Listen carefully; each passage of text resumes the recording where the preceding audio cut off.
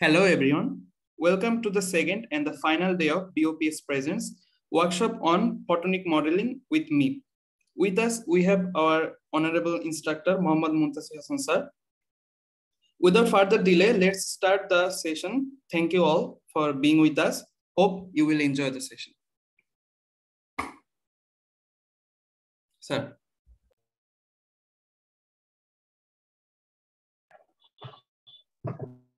Okay, thank you. Good evening, everyone. So, আজকে হচ্ছে আমরা আমাদের MEEP এর যে ওয়ার্কশপ সেটা সেকেন্ড ডে আছে। আজকে হচ্ছে আমি অলরেডি কতদিন মোটামুটি বলতে যাচ্ছি আমরা কি কি দেখবো। তো তাহলে আমি শুরু করে দিই। আর তার আগে হচ্ছে গতকাল কিছু কারেকশন আছে। গতকালকে আমি কিছু জিনিসে কিছু কারেকশন দিতে হবে, যেমন হচ্ছে একটা ছিল হচ্ছে আমরা রেজলিউশন একটা প্রবলেম দেখিয়েছিলাম, সেখানে ক্যালকুলেশন একটু স্লাইড কারেকশন হবে। তো আমি আগে সেটা একটু দেখাই দিব, তারপরে হচ্ছে আমরা আজকে শুরু করব। আর ইন দ্য মিন টাইম যদি কারো কোনো কোয়েশ্চেন থাকে গতকালকের কোনো পয়েন্ট নিয়ে বা ইয়ে নিয়ে, তাহলে শিওরলি আস্ক করতে পারবে।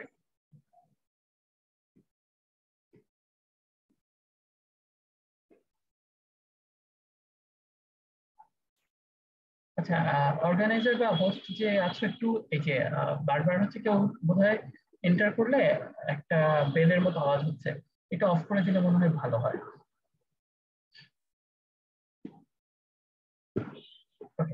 আমার স্ক্রিন কি দেখা যাচ্ছে? জি স্যার, দেখা যাচ্ছে। Yes sir.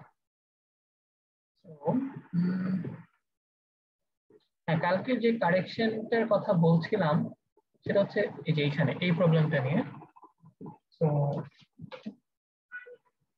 এখানে আমি বলেছিলাম যে আমাদের যদি একটা হাইয়েস্ট ডাইইলেকট্রিকের মধ্যে যে ওয়েভলেংথ থাকবে, সেই হাইয়েস্ট ওয়েভলেংথে সেই হাইয়েস্ট ডাইইলেকট্রিকে মিনিমাম 8টা পয়েন্ট পার ওয়েভলেংথে নিতে হবে। তো প্রবলেমটা ছিল এরকম, যদি আমাদের একটা 600 ন্যানোমিটারের ওয়েভলেংথের একটা লাইট নিয়ে আমরা কাজ করি এবং একটা ওয়েভলাইটের ইফেক্টিভনেস যদি 3 হয়, তাহলে আমাদের এটা আর মিনিমাম রেজলিউশন কত হইতে হবে। এবং এখানে আমরা যে ইউনিটটা ধরছিলাম সেটা হচ্ছে 10 ন্যানোমিটার করে ধরছে। তো প্রবলেমটা ছিল এরকম। তো এটা নিয়ে বোধহয় এখনো কারো একটু কনফিউশন আছে। তো আমি একটা জেনারেল ফর্মুলা দেখাই দিতে চাই এটা।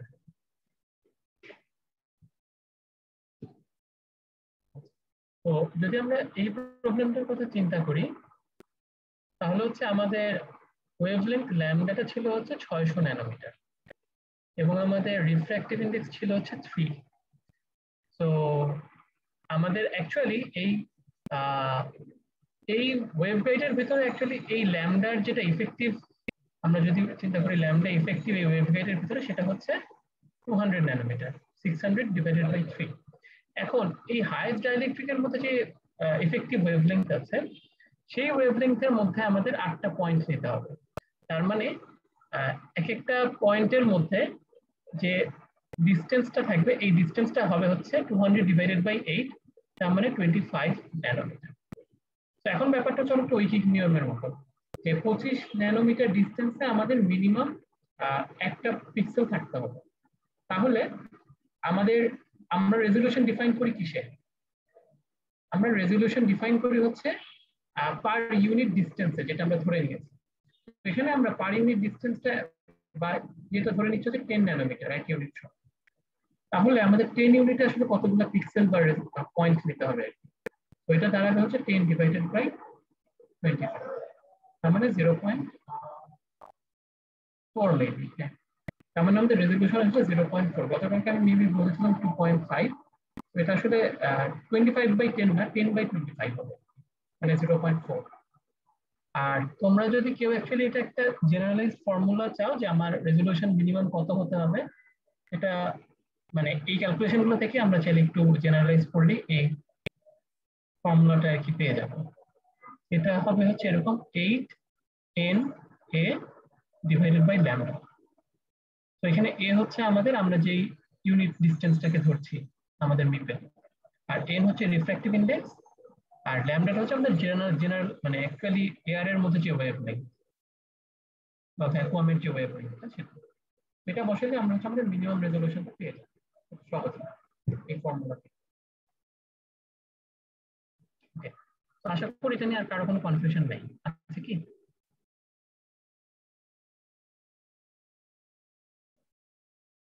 আচ্ছা, তো যদি কারো কোনো কোয়েশ্চেন না থাকলে তাহলে আমরা আচ্ছা, গতকালকের আরেকটা বিষয় আমি একটু দেখাতে চাচ্ছিলাম, সেটা হচ্ছে যে আমাদের অ্যাকচুয়ালি পয়েন্ট সোর্স থেকে আমরা তো আসলে ওই যে দেখেছিলাম যে অ্যাকচুয়ালি ইজেড, যদি আমরা ইলেকট্রিক ফিল্ডে ইজেড ডিফাইন করি তাহলে আমাদের লাইট প্রপাগেট করার কথা ওয়াই ডিরেকশন। তো হাউ ইজ দ্যাট এটা এক্স ডিরেকশনে প্রপাগেট করছিল। ওইটা নিয়ে পরে যখন আমি ইয়ে করছিলাম তখন হচ্ছে দেখলাম যে এটা একটা পয়েন্ট বা যে কোনো সোর্স থেকে আসলে নিতে হচ্ছে যে ডিমেনশনে আমরা জেড ফিল্ডটা ডিফাইন করছি সেটা বাদ দিয়ে সব দিকে আসলে এটা প্রপাগেট করছে। তো এটা দেখার জন্য আমি যদি আমাদের এই পয়েন্ট সোর্সটা যেটা কালকে ইউজ করেছিলাম সেটাই রাখি এবং অন্য সবকিছুকে মানে এআর হিসেবে ডিফাইন করে দিই, মানে স্ট্রাকচার যেটা ওয়েবগেট ছিল আমাদের সেটা যদি আমি না রাখি, আমি এখানে এটা রিফ্র্যাক্টিভ ইন্ডেক্সটা 1 করে দিলাম আমাদের স্ট্রাকচারে, তার মানে সেখানে আসলে এয়ার নাই, মানে সেটা এখন আর কি এয়ার আর কি, কোনো অন্য কোনো কিছু নেই। আর আমাদের এটার যে সেন্টার পজিশনটা আমরা হচ্ছে মাঝখানে দিয়ে দিয়েছি। গতকালকে ছিল একটা সাইডে, তো আমি সেন্টারে থাকলে আর কি দেখতে পারবো যে লাইটটা কিভাবে বের হচ্ছে বা ফিল্ডের প্যাটার্নটা কিরকম। আচ্ছা, সাইজ গুলো যেহেতু আমাদের এটা একটা পয়েন্ট সোর্স, আমি 0 করে দিচ্ছি।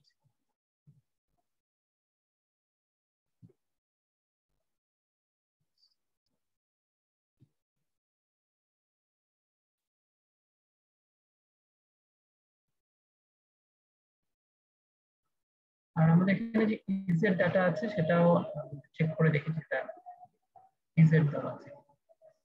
হ্যাঁ, ঠিক আছে, আমরা যেটা এখন রান করি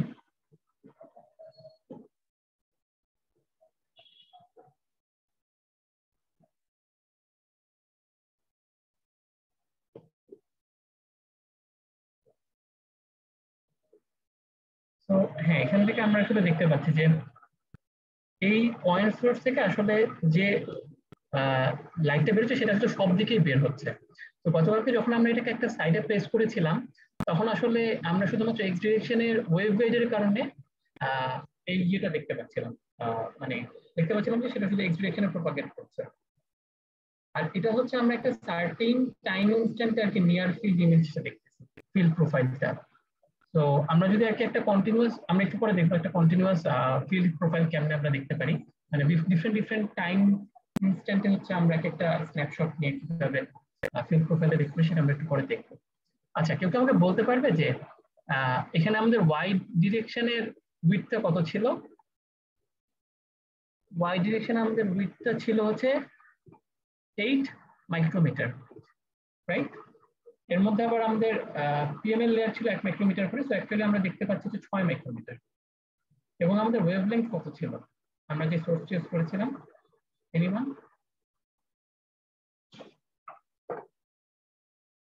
600 600 না, আসলে 6 মাইক্রোমিটার ছিল। তো অলমোস্ট আমাদের কি এটা যেহেতু আমাদের একটা এয়ারের মধ্যে আছে বা ভ্যাকুয়ামের মধ্যে আছে, তো আমাদের এখানে অলমোস্ট একটা ওয়েভলেংথ, কমপ্লিট ওয়েভলেংথ দেখতে পাওয়ার কথা। এবং আমরা কিন্তু সেটাই দেখতে পাচ্ছি যে এখানে যে বললাম যে আমাদের এখানে রেড আর ব্লু যেটা, এগুলো হচ্ছে আমার একটা হচ্ছে তোমার পিক, আরেকটা হচ্ছে তোমার লোয়ার পিক, মানে একটা হচ্ছে পজিটিভ পিক, একটা নেগেটিভ পিক বুঝাচ্ছে। তো আমরা দেখতে পাচ্ছি যে লাইট হচ্ছে অ্যাকচুয়ালি মানে একটা ওয়েভলেংথের মতো কমপ্লিট করছে আর কি ওয়াই ডিমেনশন। মানে একটা ওয়েভলেংথ বলতে যে এখানে ব্লু থেকে শুরু হয়েছে, তার মানে একটা লোয়ার পিক থেকে শুরু হয়েছে, লোয়ার পিক থেকে শুরু হয়ে এখানে এই সাইডে আপার পিকে এসে আবার সেটা আবার লোয়ার পিকে পৌঁছেছে, মানে অলমোস্ট একটা কমপ্লিট ওয়েভলেংথ আমরা পাচ্ছি। তো এখন যখন আমরা আবার স্ট্রাকচারটা এনে দিচ্ছি তখন কি হয় দেখো, আমি আবার রান দিই সেম সব একসাথে সেম রেখে। তো তখন যেটা হচ্ছে, আমি সাইডে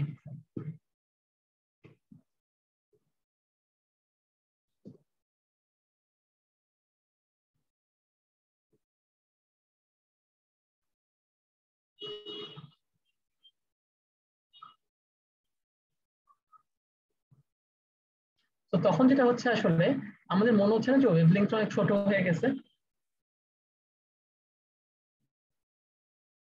মানে জি স্যার, ওই ডাইরেক্ট্রিক মিডিয়ামের জন্য ছোট হয়ে যাচ্ছে তাহলে। এক্স্যাক্টলি সো আমাদের যে ল্যামডা এফেক্টিভ আসলে ছোট হয়ে যায়, এটা আমরা এখান থেকে খুব সহজেই বুঝতে পারতেছি। আমাদের ওটা ছিল হচ্ছে 6.67 মাইক্রোমিটার, বাট যখন আমরা একটা রিফ্র্যাক্টিভ ইনডেক্স 3 এর ওয়েভগাইড নিচ্ছি তখন কিন্তু দেখো আমাদের ওয়েভলেংথটা 2.2 মাইক্রোমিটারের মতো হয়ে যাওয়ার কথা। এক্স্যাক্টলি সেটাই হচ্ছে। এখানে আমাদের এক্স ডিমেনশনের টোটাল লেংথ হচ্ছে 16 মাইক্রোমিটার। তো আমরা হয়তো বা 7টার মতো কমপ্লিট ওয়েভ পাবো, 6টা থেকে 7টা। তো সেটাই হচ্ছে 1 2 3 4 5 6 7 8 9 10 11, মানে হচ্ছে 5.5টার মতো পাচ্ছি। আচ্ছা 16 থেকে তো আবার 4 বাদ চলে যাবে, ওই যে সরি 2 বাদ চলে যাবে, মানে হচ্ছে আমার পিএমএল লেয়ার দুইটা। অ্যাকচুয়ালি 14 এর মধ্যে আমাদের হয়তো বা 6টার মতো থাকার কথা, আমরা সেটাই পাচ্ছি, মানে 6টা কমপ্লিট ওয়েভ। তো এটা একটা আরেকটা মানে এভাবে আমরা চাইলে আমাদের কাজ যেগুলো করছি সেগুলো আসলে ঠিকঠাক হচ্ছে কিনা সেটা আমরা চাইলে ভেরিফাই করে দেখতে পারি। একটা প্রশ্ন ছিল আমার। হ্যাঁ শিওর। স্যার আমরা যে যখন প্রথমে কোনো স্ট্রাকচার ছাড়া দেখতেছিলাম যে চারপাশে ছড়ায় যাচ্ছে, এখানে সাদা অঞ্চলটা কি বেসিক্যালি মানে ওখানে কি 0 পয়েন্ট এরকম বোঝাচ্ছে? মানে স্ট্রাকচার ছাড়া যখন দেখতেছিলাম হ্যাঁ মানে যে পয়েন্ট সোর্সটা যে হ্যাঁ ছড়ায় হ্যাঁ যাচ্ছে চারপাশে, তখন ওখানে হচ্ছে একটা রেড আর একটা হ্যাঁ ব্লু রিজনের মাঝখানে একটা হোয়াইট রিজন ছিল। এটা কি স্যার ওখানে মানে আমার এই ইয়েটা জিরো ওখানে হয়ে আর যাচ্ছে কি এরকম ফিল্ড তোমার এরকম কিছু? জিরো আর কি। স্যার আমি ওখানে আর হচ্ছে কি একটু অ্যাকচুয়ালি বেসিক্যালি স্যার আমি আর কি আমার এখানে একটু হচ্ছে হালকা একটু স্ট্রাকচারে রান করে দেখলাম। তো আমি যখন হচ্ছে সেলের সাইজ যখন 32 মানে মাইক্রোমিটার করে দিচ্ছি, তখন যেটা হচ্ছে যে আমার কোনো রেড রিজন আর থাকছে না, পুরোটা হোয়াইট রিজন হয়ে যাচ্ছে, মানে ব্লু এর পরে হোয়াইট তারপর আবার ব্লু হচ্ছে। এই জিনিসটা কেন হচ্ছে, তোমার এটা মনে কি? হয় তোমার মনে হয় লাইট পুরোটা প্রপাগেট করে নাই। তোমার হয়তো যে টাইম যেটা আছে টাইমটা হয়তো একটু বাড়াই দিতে হবে প্রপাগেট করার জন্য। আর ইনফ্যাক্ট তুমি যদি টাইম বাড়ায় দাও, একটা টাইম ইনস্ট্যান্টে কিন্তু এক এক রকম ব্যাপার তুমি দেখতে পারবে। যেমন আমরা আসলে ফিল্ডটা নিচ্ছি, কোন ফিল্ডটা নিচ্ছি হচ্ছে একদম শেষে আর কি। আমি যদি এখন আমরা যে সিমুলেশন টাইমটা ডাবল করে দিই, তো তাহলে আমরা কিরকম একটা প্যাটার্ন দেখতে পাই। এখন তোমার লাইট পুরোপুরি স্কেপ করে চলে যাবে, যেহেতু আমার কোনো স্ট্রাকচার নেই এখন। এখনো লাইট আসলে পুরোপুরি স্কেপ করে নাই। তো মানে তোমার ফিল্ড প্যাটার্নটা হচ্ছে টাইমের সাথে সাথে আসলে চেঞ্জ হয়। আর তুমি যেটা বলছিলা বুঝতে যে পারছি। তুমি যখন 32 মাইক্রোমিটার করছো তখন আসলে মনে হয় পুরোটা প্রপাগেট করে নাই, এটা হতে পারে। জি স্যার, তুমি বুঝতে একটু পারছি। চেক করে রান করে দেখতে পারো। আচ্ছা, তো নেক্সটে আমাদের আজকে প্রথমে যেটা দেখার কথা সেটা হচ্ছে আচ্ছা রিফ্লেকশন আর ট্রান্সমিশন স্পেকট্রাম। তো আমি হয়তো তোমাদেরকে আজকে যেখান থেকে দেখাচ্ছি সেটা হচ্ছে পুরোপুরি যে মিপের যে ইয়েগুলো আছে, টিউটোরিয়াল গুলো আছে, সেই টিউটোরিয়ালে কিছু এক্সাম্পল দেওয়া আছে। তো এখানে আমরা হচ্ছে যে বেন্ট ওয়েভগাইড নিয়ে কাজ করবো। বেন্ট ওয়েভগাইড মানে হচ্ছে আসলে কিছুই না, গতকালকে আমরা দেখেছি একটা স্ট্রেইট ওয়েভগাইড, মানে স্ট্রাকচারটা ছিল একদম জাস্ট স্ট্রেইট। তো আজকে হচ্ছে আমাদের স্ট্রেইট ওয়েভগাইডের সাথে আমরা এটার সাথে একটা এরকম 90 ডিগ্রি বেন্ট অ্যাড করে দিচ্ছি। ওই 90 ডিগ্রি বেন্ট অ্যাড করে দিলে আমাদের লাইটের আসলে কি হয়, আমাদের সোর্সটা এখানেই থাকবে, এখান থেকে লাইট অ্যাকচুয়ালি প্রপাগেট করবে, প্রপাগেট করে কি হয় সেটা আমরা দেখবো। তো জাস্ট একটা বেন্ট ওয়েভগাইড 90 ডিগ্রি, এখানে একটা 90 ডিগ্রি বেন্ট আছে।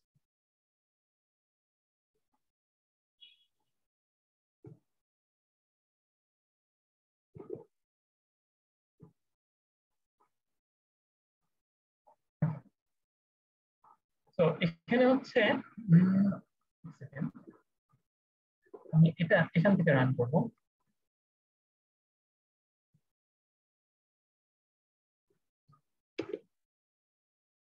ওকে, আমি যদি কোডটা একটু এক্সপ্লেইন করি। এখানে হচ্ছে আমাদের সেলটা যেটা ডিফাইন করা হয়েছে, এটা হচ্ছে আমরা মাইক্রোমিটার ইউনিট 1 আমি এটা ইউনিট সেলটা ডিফাইন করেছি। এটা একটা গুড প্র্যাকটিস যে ইউনিট সেলটা উপরে ডিফাইন করে দেওয়া। এখানে আমি 1 মাইক্রোমিটারকে 1 ইউনিট ধরছি। তো আমাদের এখানে সেলটা হচ্ছে 16 মাইক্রোমিটার বাই 16 মাইক্রোমিটার, এবং এখানে 16 বাই 16 মাইক্রোমিটারের মধ্যে আমার যেহেতু দুইটা সিলিন্ড্রিক্যাল ব্লক লাগবে, তো আমার এখানে দুইটা সিলিন্ড্রিক্যাল ব্লক ডিফাইন করা হয়েছে। এবং দুইটারই রিফ্র্যাক্টিভ ইনডেক্স হচ্ছে সরি এপসাইলন হচ্ছে 12, তার মানে রিফ্র্যাক্টিভ ইনডেক্স হবে হচ্ছে √12 আর কি। আর এখানে প্রথমে যেটা আছে সেটা হচ্ছে আসলে হরাইজন্টাল ওয়েভগাইডটা, আর পরে যেটা আছে সেটা হচ্ছে আমাদের ভার্টিক্যাল যে ওয়েভগাইডটা। তো হরাইজন্টাল বলতে আমরা যে এই পার্টটাকে বোঝাচ্ছি।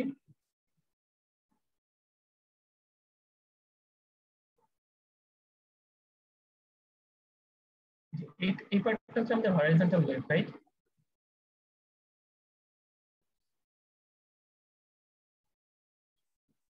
আর এই পার্টটা হচ্ছে আমাদের ভার্টিক্যাল। এখানে দুইটা সিলিন্ড্রিক্যাল ব্লক নিয়ে আমরা এই ওয়েভগাইড দুটো ডিফাইন করছি। আর এখানে হচ্ছে আমাদের পিএমএল লেয়ার 1 মাইক্রোমিটার করে দেওয়া আছে, রেজোলিউশন দেওয়া হয়েছে 10। তারপর এখানে আমরা একটা সোর্স নিয়েছি, এখানে আমরা হচ্ছে একটা কন্টিনিউয়াস ওয়েভ সোর্স নিচ্ছি যাতে আমরা দেখতে পাই যে ওয়েভগাইডটা কিভাবে অ্যাকচুয়ালি প্রপাগেট করছে। তারপর এখানে আমাদের যে সিমুলেশন এর জন্য যে বাউন্ডারি কন্ডিশন গুলো দেওয়া দরকার হয় সেগুলো দিয়ে দেওয়া আছে। কিন্তু আসলে আমরা কতদিনই দেখেছি আর লাস্টে দেখো, লাস্টে হচ্ছে এখানে আমরা দুইটা কাজ করছি। একটা হচ্ছে আমরা গতদিন হচ্ছে এই কাজগুলা পাইথনে ডিরেক্ট ম্যাটপ্লটলিব আর নামপাই ইউজ করে করেছি। তো আজকে হচ্ছে আমরা ম্যাটপ্লটলিব বা পাইথন দিয়ে দেখবো না, আজকে আমরা হচ্ছে H5 ডাটা ফাইল থেকে কিভাবে আমরা ইউনিক মানে কমান্ড প্রম্পট থেকে কিভাবে আমরা ফিল্ড প্যাটার্ন গুলো জেনারেট করতে পারি সেটা দেখবো। তো এখানে হচ্ছে এটা হচ্ছে একটা কমান্ড লাইন mp.add_beginning। এটার অর্থ হচ্ছে যে সিমুলেশনের একদম শুরুতে সে হচ্ছে mp.out_epsilon, তার মানে সেই এপসাইলন গুলো একটা ডেটা ফাইলে মানে সেভ করে রাখবে। এটা হচ্ছে মিপ এর কিছু কমান্ড লাইন। আচ্ছা, তারপরের লাইন যেটা mp.toAppended, এটা হচ্ছে সে একটা ফাইলের মধ্যে কন্টিনিউয়াসলি ডিফারেন্ট টাইমে ইলেকট্রিক ফিল্ড গুলা সেভ করবে। এখানে ইজেড দিয়ে আমরা হচ্ছে ইলেকট্রিক ফিল্ডটা ডিফাইন করে দিছি। আর at every 0.6, তার মানে প্রত্যেক 0.6 টাইম ইউনিট পরে পরে সে এই যে ইলেকট্রিক ফিল্ড আছে z ডিরেকশনে সেই ইলেকট্রিক ফিল্ডটা সেভ করবে কতক্ষণ পর্যন্ত, আনটিল 200 টাইম ইউনিট। আচ্ছা, এখানে যদি আমি আমার এই কালকে যেমন আমি 10 ন্যানোমিটারকে 1 ইউনিট নিয়েছিলাম, তো সেটা যদি করতাম তাহলে কিন্তু আমাদের এই টাইম ইউনিটটাও একইভাবে বেড়ে যেতে হতো, এবং at every 0.6 দিলে আমাদের আসলে অনেক বেশি ফাইল সেভ হতো, এতগুলো আমাদের দরকার নেই। তো আমরা এটা হয়তো বাড়াই দিতাম। তো আমাদের হচ্ছে কি, আমাদের সোর্সটা কোথায় বসানো আছে সেটা কি বলেছে? আমাদের সোর্সটা বসানো আছে হচ্ছে একদম বাম পাশে, মানে -7 আর -3.5। তার মানে আমাদের যে হরাইজন্টাল ওয়েভগাইড যেটা সেটা একদম কিনারে বসানো আছে, মানে এই পয়েন্টে, একদম এই পয়েন্টে বসানো আছে। এখান থেকে আমাদের সোর্সটা সব ডিরেকশনে প্রপাগেট করছে। তো প্রপাগেট করলে কেমনে অ্যাকচুয়ালি ইলেকট্রিক ফিল্ডটা মানে ছড়ায় যায় বা কি হয় সেটা আমরা এখন দেখব। তো এখানে আমি হচ্ছে একটা টার্মিনাল ওপেন করব। এখানে আমি মিপ এনভায়রনমেন্ট অ্যাক্টিভেট করে দেব। দেন আমার ফাইলটা আমি মনে হয় সেভ করছি paint.final।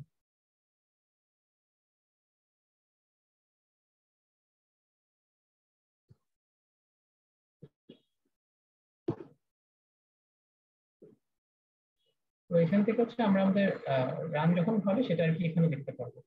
এমনিতে তো আমরা জুপিটার নোটবুক থেকে কাজ করলে সেগুলো হচ্ছে নিচের এই জায়গায় আউটপুট গুলো দেখায়, আর এখানে যদি আমরা কাজ করি তাহলে হচ্ছে আমাদের আউটপুট গুলা আমরা এখান থেকেও দেখতে পারবো। আবার একই সাথে এখানে .out নামে একটা ফাইল সেভ করা, আচ্ছা যদি আমরা চাই আমরা হচ্ছে .out নামে একটা ফাইলেও এই ডাটাগুলো সেভ করে রাখতে পারবো।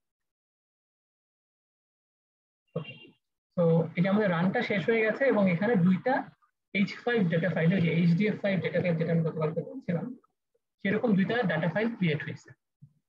এর মধ্যে একটা হচ্ছে বেন্ড EPS, তার মানে এখানে হচ্ছে আমাদের এপসাইলনের ডাটাগুলো আছে, আর এটা হচ্ছে বেন্ড H5 EZ-H5, তার মানে এখানে আমাদের ইলেকট্রিক ফিল্ডের ডাটাগুলো আছে। আচ্ছা, EPS এর পরে যে 0000 এতগুলো জিরো দেওয়া, এটা হচ্ছে আসলে টাইমটা নির্দেশ করছে। তার মানে এটা হচ্ছে একদম, যেহেতু সিমুলেশনের ইনিশিয়াল এট বিগিনিং আমরা দিয়েছিলাম, তাই এখানে হচ্ছে একদম শুরুতে যে ডাটাগুলো আছে সেগুলো আর কি এখানে শো করছে, মানে কোন টাইম ডোমেইনে এই ডাটাটা সেভ করছে সেটা আসলে আমার এই নামের সাথে এই টাইম স্ট্যাম্পটাও শো করে। আর ইলেকট্রিক ফিল্ডটা যেহেতু আমরা অনেকগুলো টাইমে নিয়েছিলাম একটু পর পর, সেই জন্য হচ্ছে এটা মানে কোনো পার্টিকুলার টাইম শো করছে না। বাট আমরা যদি একটা সার্টেন ফিল্ডে মানে একদম এন্ডে যদি নিতাম বা মাঝামাঝি কোনো সময়, তাহলে এখানে এই টাইম স্ট্যাম্পটা শো করতো। তো নেক্সট আমাদের যেটা করতে হবে, নেক্সট হচ্ছে আমার এখানে এই H5 ডেটা ফাইলের এই ফিল্ডগুলো দেখার জন্য আমাদের এখানে আমি যদি H5ls এই ডাটা এই কমান্ডটা ইউজ করি, তাহলে সে হচ্ছে আমার এই ez.h5 নামে যে ডেটাটা সেভ হয়েছে সেটার কম্পোনেন্ট গুলো কিরকম বা কিভাবে আছে সেটা দেখাবে। আমি এটা দিয়ে এখন আবার এখানে যাই। তো আমি যে কমান্ডটা দেবো সেটা হচ্ছে H5ls দিয়ে H5 ডেটা ফাইলটার ডাইমেনশনটা কিরকম সেটা আমাকে শো করবে।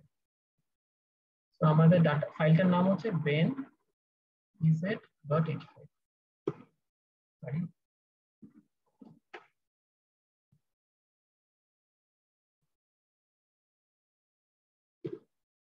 হ্যাঁ, এখান থেকে যেমন শো করছে যে এটা হচ্ছে 160 টাইমস 160 টাইমস 3, মানে ডাইমেনশনটা হচ্ছে এরকম 160, মানে প্রত্যেকটা ডাটা হচ্ছে 160 বাই 160। তো এটা আসলে কিভাবে আসছে 160 বাই 160, এটা আমরা খুব সহজেই বুঝতে পারবো। আমরা যদি আমাদের ইয়েটা খেয়াল করি, আমাদের ডাইমেনশন আমরা নিয়েছিলাম হচ্ছে 16 বাই 16 এবং প্রত্যেকটা ডিরেকশনের রেজোলিউশন 10 করে। তো সে যেহেতু প্রত্যেকটা পয়েন্টে ফিল্ড ক্যালকুলেট করছে, তো আমাদের ফিল্ডের পিক্সেল রেজোলিউশনটা হচ্ছে 160 বাই 160। আচ্ছা, নেক্সটে আমরা হচ্ছে এই যে আমরা এটার সাইজটা জেনে গেলাম, এটা হচ্ছে 333 টাইমস লম্বা। তো এটা হচ্ছে 0 থেকে এটা ইয়েটা শুরু হয়। আমি হচ্ছে এখান থেকে কমান্ড লাইনটা কপি করে,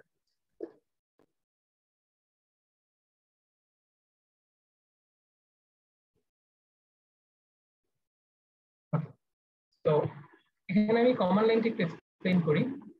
তো এখানে আমাদের হচ্ছে H5 ডেটা ফাইল থেকে আমরা পিএনজি ডেটা ফাইলে মানে পিএনজি ইমেজে কনভার্ট করব। ইলেকট্রিক ফিল্ডটা তো H5 ডেটা ফাইলে আছে, সেখান থেকে আমরা পিএনজি তে কনভার্ট করব। আচ্ছা, তারপর এখানে ড্যাশ টি দিয়ে আমরা বলেছি হচ্ছে কোন টাইম স্ট্যাম্পের ডাটাগুলো। এখানে টাইম স্ট্যাম্পের ডাটাটা সেভ করা হয়েছে হচ্ছে যে 0 থেকে মানে 1, এখানে 333টা ফাইল আছে, মানে 0 থেকে 332টি পর্যন্ত। এখানে 0:333 দিয়ে সেটা বুঝাইছে অনেকটা ফর লুপের মতো। দেন এখানে আমরা আর দিয়ে যেটা বুঝাচ্ছি সেটা হচ্ছে যে আমরা হচ্ছে এটাকে নরমালাইজ সম্ভবত নরমালাইজ করে রাখছি। আচ্ছা, জেড সি দিয়ে বুঝাচ্ছি আমরা হচ্ছে এখানে আমাদের জিরোর উপরের ডাটাগুলোকে আমরা পজিটিভ ধরবো আর তার নিচের গুলাকে নেগেটিভ ধরবো, মানে মাঝামাঝি ডেটাটাকে সে যে পজিটিভ নেগেটিভে ভাগ করে নেবে, এটা হচ্ছে জেড সি এই ল্যাব কমান্ড লাইনটা বুঝাচ্ছি। আচ্ছা, ডিকে ব্লু রেড মানে হচ্ছে ডার্ক ব্লু রেড। এখানে হচ্ছে আমাদের কালার স্কিমটা এখানে আমরা বলে দিচ্ছি। এখানে H5 to PNG কমান্ড লাইনের জন্য বিভিন্ন ধরনের আমরা চাইলে শুধুমাত্র লাল বা নীল না, অন্যান্য কালার দিয়েও আমাদের ফিল্ডগুলোকে এক্সপ্রেস করতে পারবো। আচ্ছা, এ দিয়ে বোঝাচ্ছে হচ্ছে আমাদের এখানে এই ইপিএস ডাটার যে ইয়েটা আছে সেটার উপর সে এই ইলেকট্রিক ফিল্ডগুলোকে ওভারলে করে দিবে। তো ওভারলে হচ্ছে করা বেশ, এটা আমরা এখানে ড্যাশ এ দিয়ে সেই ইয়েটা বোঝাচ্ছে। আচ্ছা,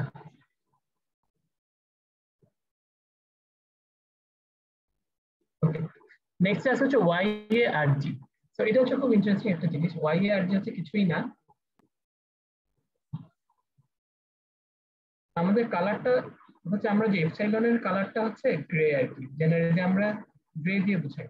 বাট গ্রে দিয়ে বুঝাইলে আমরা গ্রে দিয়ে না বুঝাই, এটাকে যদি আমরা উল্টা করে বুঝাইতে চাই তাহলেই হয়ে যাবে হচ্ছে YARG।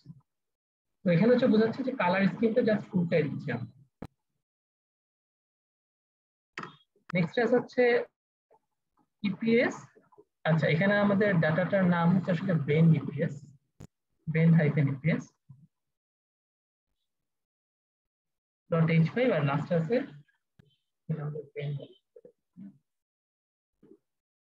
ben.ez.h5। এটা যদি আমরা রান করি,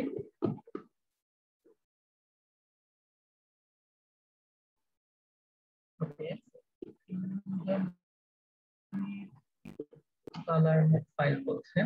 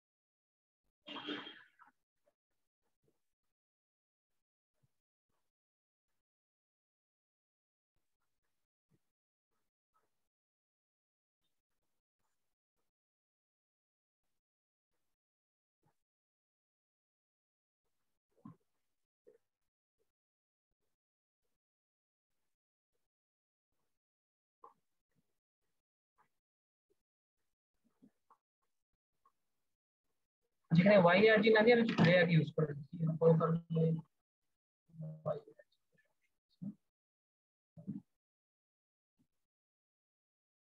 আচ্ছা, আর হচ্ছে আমি এই গ্রে দিলাম, কিন্তু গ্রের আমি চাইলে কালারটা কতটুকু ডার্ক হবে বা ডিপ হবে সেটা আমি কন্ট্রোল করতে পারবো। আমি এখানে কলম দিয়ে 0.3 করে দিচ্ছি, তাহলে আমার যে ওয়েব গাইডটা দেখাবে সেটা খুব ব্ল্যাক, বেশি ব্ল্যাক দেখাবে।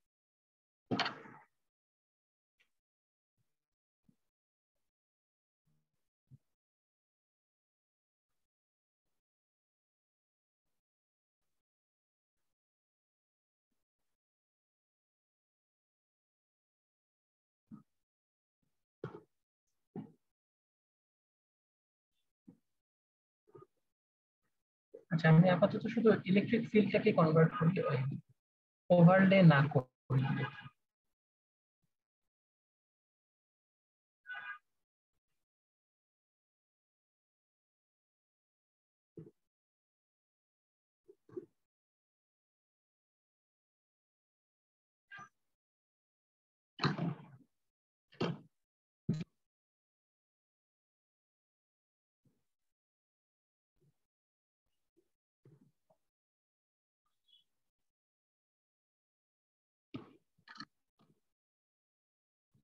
আচ্ছা আচ্ছা সরি আমার হচ্ছে মিপ এনভায়রনমেন্টের মধ্যে থেকে আমি হচ্ছে 852 পিন অ্যাক্সেস করতে পারবো না।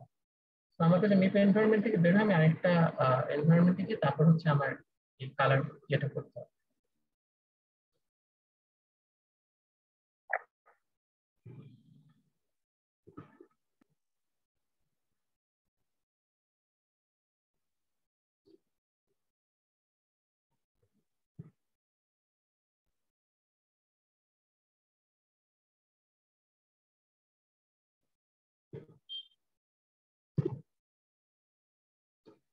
এখন এটা কাজ করছে। এবং আমরা যদি আমাদের ডিরেক্টরিতে যাই, ডিরেক্টরিতে গেলে দেখবো যে অনেকগুলো আসলে পিএনজি ফাইল ক্রিয়েট হয়েছে। এগুলো সবগুলো হচ্ছে একটা পিএনজি ফাইল ক্রিয়েট হয়েছে।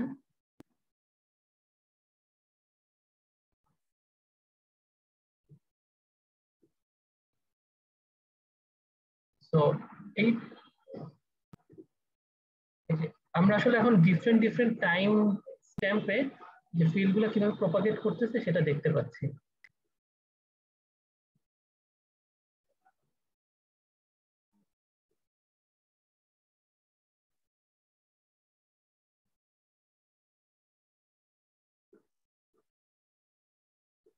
তো এখন আমরা চাইলে এটা থেকে পুরোটা থেকে একটা জিফ ইমেজ বানাই ফেলতে পারবো। তো সেটার জন্য আমাদের আরেকটা কমান্ড ইউজ করতে হবে।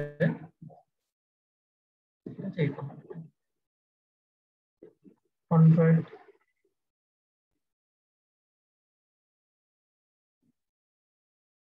এটা হচ্ছে যেটা করবে এটা হচ্ছে আমাদের যে বিভিন্ন ব্যান্ডের যে ডট পিএনজি একটা সিঙ্গেল ফাইল ছিল বিভিন্ন টাইম স্ট্যাম্পের, সেগুলোকে একটা জিপ ফাইলে কনভার্ট করবে।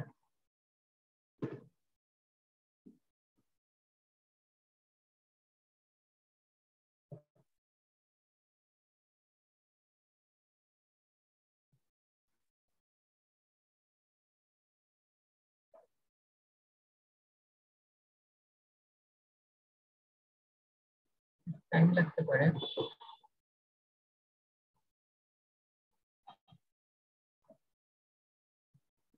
হয়েছে।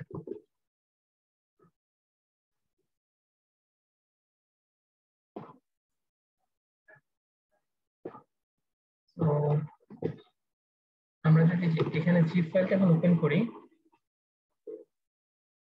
শুরুর দিকে আসলে ফিল্ড সেরকম কিছুই দেখায় না, হোয়াইট থাকে জাস্ট। বাট ওয়ান্স এই যে আস্তে আস্তে আমরা দেখতে পাচ্ছি যে ফিল্ডটা আসলে কিভাবে প্রপাগেট হচ্ছে এটা খুব সুন্দর মতো দেখা যাচ্ছে।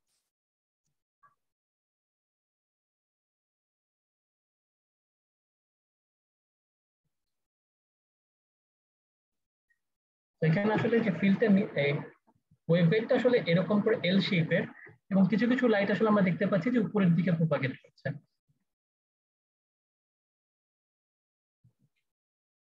এটা রিলেটেড কি কারো কোনো কোয়েশ্চেন আছে? আমরা আসলে এভাবে তাহলে যে কোনো স্ট্রাকচারেরই আমরা একটা সার্টিন টাইম পর পর যখন ফিল্ডটা কিভাবে চেঞ্জ হচ্ছে সেটা দেখতে পারবো। অসংখ্য পেইন দিয়ে দিচ্ছে।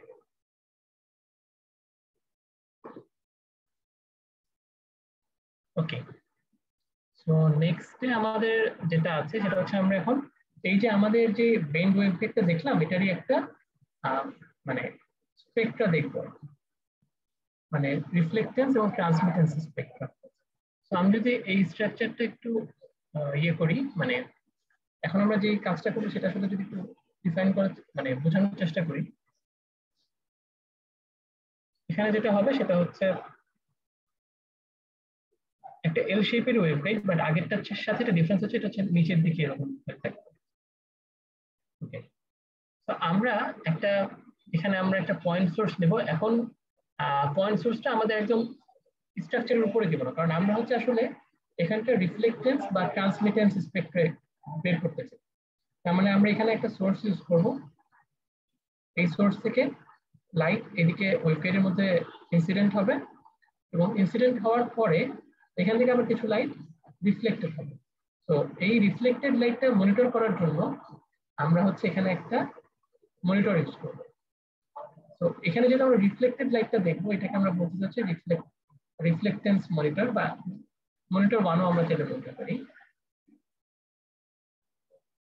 সো লাইটটা এখান থেকে প্রপাগেট করে কিছু লাইট ট্রান্সমিট করে আমাদের এদিক দিয়ে বের হবে। তো আমরা নিচে আরেকটা মনিটর ইউজ করবো, এটা হচ্ছে আমাদের ট্রান্সমিটেন্স মনিটর।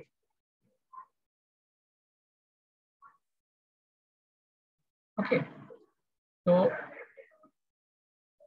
এটা হচ্ছে বেসিক্যালি মেইন আইডিয়াটা, যে এখানে আমাদের একটা সোর্স থাকবে, সোর্স থেকে আমাদের লাইট ইনসিডেন্ট হবে, কিছু লাইট রিফ্লেক্টেড হবে, রিফ্লেক্টেড লাইটটা আমরা রিফ্লেক্টেন্স মনিটর থেকে দেখতে পারবো, আর ট্রান্সমিটেড লাইটটা আমরা ট্রান্সমিটেন্স মনিটর থেকে দেখতে পারবো। বাট এখানে একটা সমস্যা আছে, কেউ কি বলতে পারবে সমস্যাটা কি?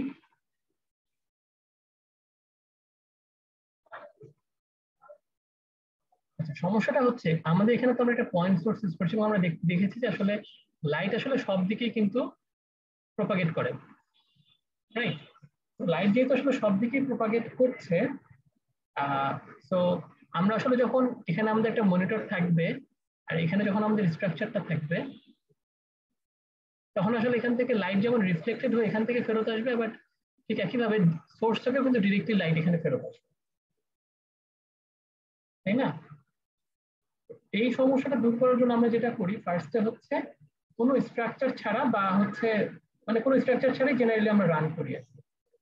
তো জাস্ট মনিটরটা মানে জাস্ট সোর্সটা অন করি এবং আমাদের দুইটা মনিটর থাকবে, মানে মনিটর না থাকলে কিছু আসা যায় না, মানে একটা মনিটর থাকতেই হবে, সেটা হচ্ছে আমাদের রিফ্লেক্টেন্স মনিটরটা, আর এই পাশে হচ্ছে আমাদের থাকবে ট্রান্সমিটেন্সের একটা মনিটর, কোনো স্ট্রাকচার ছাড়া। মিপে আমাদের এই কাজটা করতে হবে। তো সেখানে আমরা কতটুকু ফিল্ড আসলে সে পাচ্ছে সেটা আমরা এখান থেকে আগে জেনে নিই। আর এই পাশ থেকে যেটা যাচ্ছে, এই পাশের লাইট যেগুলো যাচ্ছে সেগুলো আসলে ট্রান্সমিটেন্স মনিটর থেকে আমরা দেখতে পাই। তারপরে আমরা যেটা করি, এই প্রথমবার যে কোন স্ট্রাকচার ছাড়া আমরা যে ফিল্ড গুলো পাচ্ছি বা যে পরিমাণ লাইট আমরা পাচ্ছি, সেই লাইটটা আমরা সেভ করে রাখি, এবং পরবর্তীতে যখন আমরা আমাদের স্ট্রাকচার সহ রান করি, তখন এই যে আমরা প্রথমবার দ্বিতীয়বার যে রিফ্লেক্টেড লাইট গুলো পেলাম, সেখান থেকে প্রথমবার লাইটটাকে মাইনাস করে দিয়ে। তো তোমরা যারা আর কি ইয়ের সাথে পরিচিত, অপ অ্যাম্পের সাথে পরিচিত, অথবা তোমরা এরকম ইয়ে দেখছো যে আমরা হচ্ছে অনেক সময় রেফারেন্সের জন্য আর কি নয়েজের রেফারেন্স দূর করার জন্য এরকম অপ অ্যাম্প ইউজ করি আর কি, দুইটা একই সাথে। তো যাতে হচ্ছে আমরা আর কি কোনটা অ্যাকচুয়াল আমাদের সিগন্যাল আর কোনটা নয়েজ সেটা যাতে আলাদা করতে পারি। সেখানেও আইডিয়াটা আসলে সেম, আমরা হচ্ছে একটাকে রেফারেন্স হিসেবে ইউজ করি প্রথমবার কোনো স্ট্রাকচার রান করে, যে কতটুকু আলো আসলে সে কোনো রিফ্লেকশন ছাড়াই পায়। পরের বার রিফ্লেকশন সহ আলো থেকে এই প্রথমবার যতটুকু আলো পাইছিল সেটাকে বাদ দিয়ে দিলাম অ্যাকচুয়ালি রিফ্লেক্টেন্সটা।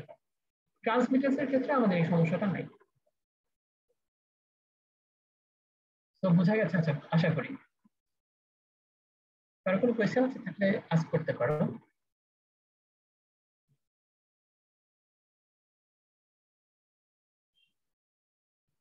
ওকে, তো এখানে আমরা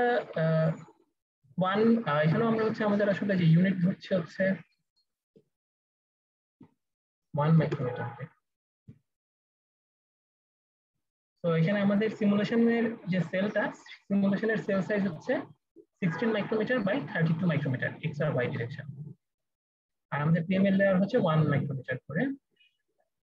আচ্ছা, এখানে একটা মানে ভ্যারিয়েবল আছে প্যাড নামে। প্যাড হচ্ছে এখানে হচ্ছে আমাদের প্যাডিং ডিসটেন্স। এখানে আমাদের ওই সেলের এজের সাথে আমাদের ওয়েভগাইডের মধ্যে আমরা একটা ডিসটেন্স রাখতে চাই। তো এই ডিসটেন্সটা হচ্ছে 4 মাইক্রোমিটার, আর ডাব্লিউটা হচ্ছে আমাদের ওয়েভগাইডের উইডথ, এটা হচ্ছে 1 মাইক্রোমিটার। তো এই প্যাড আর উইডথ থেকে আমরা হচ্ছে আমাদের ওয়েভগাইডের যে সেন্টার পজিশন এবং এটার যে ডাইমেনশন, এটা আসলে এখান থেকে বের করে ফেলতে পারবো। এটা আসলে আমরা চাইলে নিজেরাও একটা ভ্যালু দিয়ে ডিফাইন করে দিতে পারি, যাতে আমাদের শেপটা আর কি এরকম হয়, এরকম একটা ওয়েভগাইডের ব্যাপার। তো এটা আসলে জিওমেট্রি আমরা নিজেদের মতো করে ডিফাইন করে দিতে পারি। তো এখানে ইনিশিয়ালি যে জিওমেট্রিটা আছে, এটা আসলে জাস্ট হচ্ছে ওই যে বললাম আমাদের স্ট্রাকচার ছাড়া রান করা আর যে কোনো একটা স্ট্রাকচার দিয়ে রান করা আসলে একই কথা। তো এটা হচ্ছে আমাদের হচ্ছে রেফারেন্সের জন্য আমাদের এখানে দুইবার রান দিতে হবে। একবার হচ্ছে কোনো প্রকার স্ট্রাকচার ছাড়া, মানে অ্যাকচুয়াল স্ট্রাকচার ছাড়া। এখানে যদিও আমরা একটা ব্লক ক্রিয়েট করে তারপরে রান দিচ্ছি, মানে মিপের এক্সাম্পল এভাবেই করা ছিল, বাট এখানে আসলে স্ট্রাকচার না দিলেও কোনো সমস্যা নেই। আর আমাদের সোর্সের পজিশন এবং এই রিফ্লেক্ট আমাদের এই মনিটরগুলোর পজিশন সেম থাকতে হবে। তো আমাদের এখানে সোর্সটা রাখা আছে হচ্ছে -0.1 -7 মাইক্রোমিটার দূরে, -7 পজিশনে, মানে একদম এই পাশে।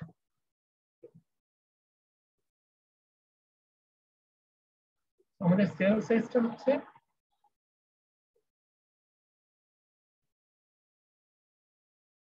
16/32। এর মধ্যে আমাদের সোর্সটা রাখা হচ্ছে -7 এর। আমরা তো জানি যে এটা হচ্ছে আমাদের 0 পজিশন। তো 0 পজিশন থেকে উপরের দিকে আমাদের এখানে -7 এ আমাদের সোর্সটা রাখা আছে, মানে একদম পিএমএল এর ধারে কাছে। বাট গুড প্র্যাকটিস হচ্ছে পিএমএল থেকে আমরা চাই একটু স্পেস রাখতে।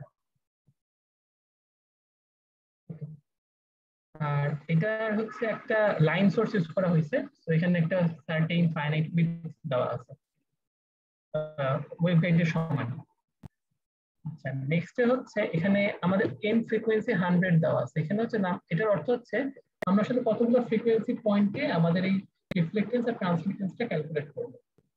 তো এখানে আমাদের সেন্টার ফ্রিকোয়েন্সিটা হচ্ছে 0.15, তার মানে আসলে 6.67 মাইক্রোমিটারের মতো, এবং সেটার উইডথ হচ্ছে 0.1, ফ্রিকোয়েন্সিতে উইডথ হচ্ছে 0.1। তো এইটুকু ফ্রিকোয়েন্সি রেঞ্জের মধ্যে আমরা কতগুলো ফ্রিকোয়েন্সি পয়েন্টে আমাদের এই ট্রান্সমিটেন্স আর রিফ্লেক্টেন্সটা ক্যালকুলেট করবো, এটা আমরা এখানে ডিফাইন করে দিচ্ছি এন ফ্রিকোয়েন্সি দিয়ে। আর এখানে আরেকটা ব্যাপার, সেটা হচ্ছে আমরা গসিয়ান সোর্স ইউজ করছি। তো এটা তো আমি গতকালকে বলেছিলাম যে আমরা সাধারণত রিফ্লেক্টেন্স, ট্রান্সমিটেন্স বা রেজোনেন্ট মোড বের করার সময় গসিয়ান সোর্স ইউজ করি। আচ্ছা, এখানে হচ্ছে আমাদের যে ফ্লাক্স মনিটর গুলো দেওয়া আছে, মানে এখানে হচ্ছে আমরা যে ফ্লাক্সের যে মনিটরটা, সেই মনিটর গুলো বসানো আছে। যেমন রিফ্লেক্টেড ফ্লাক্সের জন্য যে মনিটর, এখানে আসলে এই পজিশনটা যদি আমরা ক্যালকুলেট করি তাহলে দেখবো যে এটা হচ্ছে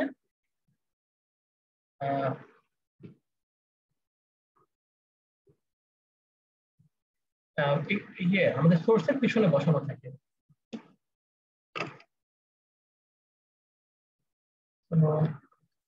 জেনারেলি আমাদের মিপে যদি, যেখানে আমি যেভাবে দেখিয়েছিলাম, এখানে যদি এটা আমাদের পয়েন্ট সোর্স হয়, বা এখানে আমাদের পয়েন্ট সোর্স, এখানে আমরা একটা লাইন সোর্স ইউজ করছি।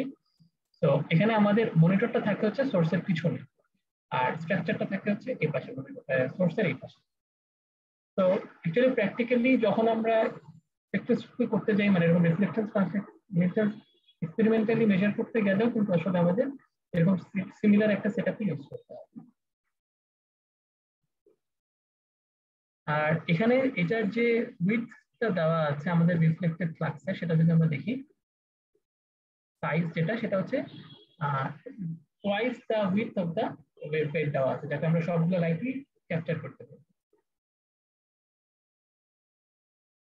আর এই পাশে ট্রান্সমিটেড ফ্লাক্স যেটা, এই ট্রান্সমিটেড ফ্লাক্সের যে যেটা, সেটা বসানো আছে হচ্ছে আমাদের স্ট্রাকচারের ডান দিকে, মানে ডান দিকে না, শুধু নিচে আর কি, নিচের দিকে বসানো আছে।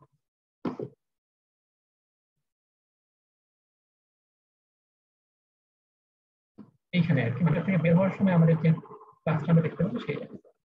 বাট ইনিশিয়ালি হয়তো বা তখন তো আমাদের ইনিশিয়ালি স্ট্রাকচারটা নাই, তো আমরা নর্মালাইজ করার জন্য একটা ট্রান্সমিটেড ফ্লাক্স এখানে সোজাসুজি সোর্সে সোজাসুজি বসাই দিতে।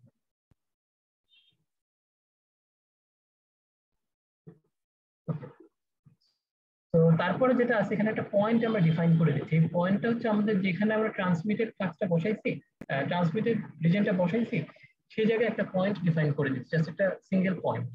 এই পয়েন্টটা আমরা কেন ডিফাইন করছি, কারণ এখানে যে সিম dot run until after sources, মানে সোর্স স্টপ হয়ে যাওয়ার পরে সিমুলেশনটা শেষ হবে তখন, যখন আমাদের ফিল্ডটা ওই পার্টিকুলার পয়েন্টে, এখানে আমরা যে পয়েন্টে ডিফাইন করছি, এই পার্টিকুলার পয়েন্টে 1e-3 হবে, মানে 10⁻³ হবে, টাইমস ডিকে করে যাবে, তখন হচ্ছে আমাদের সিমুলেশনটা শেষ হবে।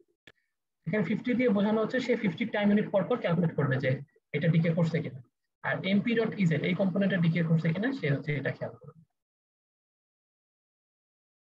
তারপর হচ্ছে আমরা এই মনিটর থেকে ডাটাটা গেট করার জন্য আমাদের মিপে যে স্ট্যান্ডার্ড যে ফাংশনটা আছে, সেটা হচ্ছে গেট ফ্লাক্স ডাটা।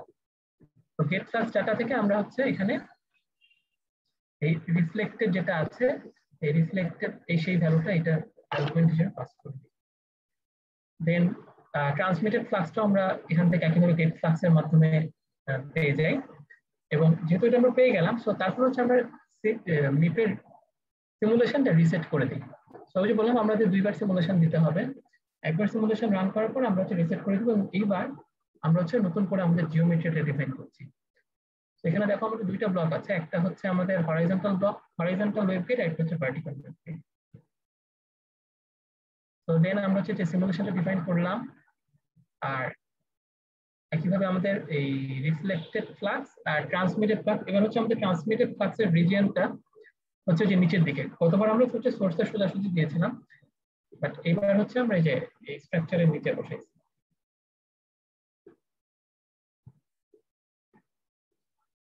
আচ্ছা, দেন হচ্ছে এখানে যে আমরা বললাম যে আমরা তো দুইবার ক্যালকুলেট করার পরে আমাদের প্রথমবারের যে রিফ্লেক্টেড ডাটাটা থাকে সেটা আমরা পরের বারে রিফ্লেক্টেড ডাটা থেকে মাইনাস করে দিই।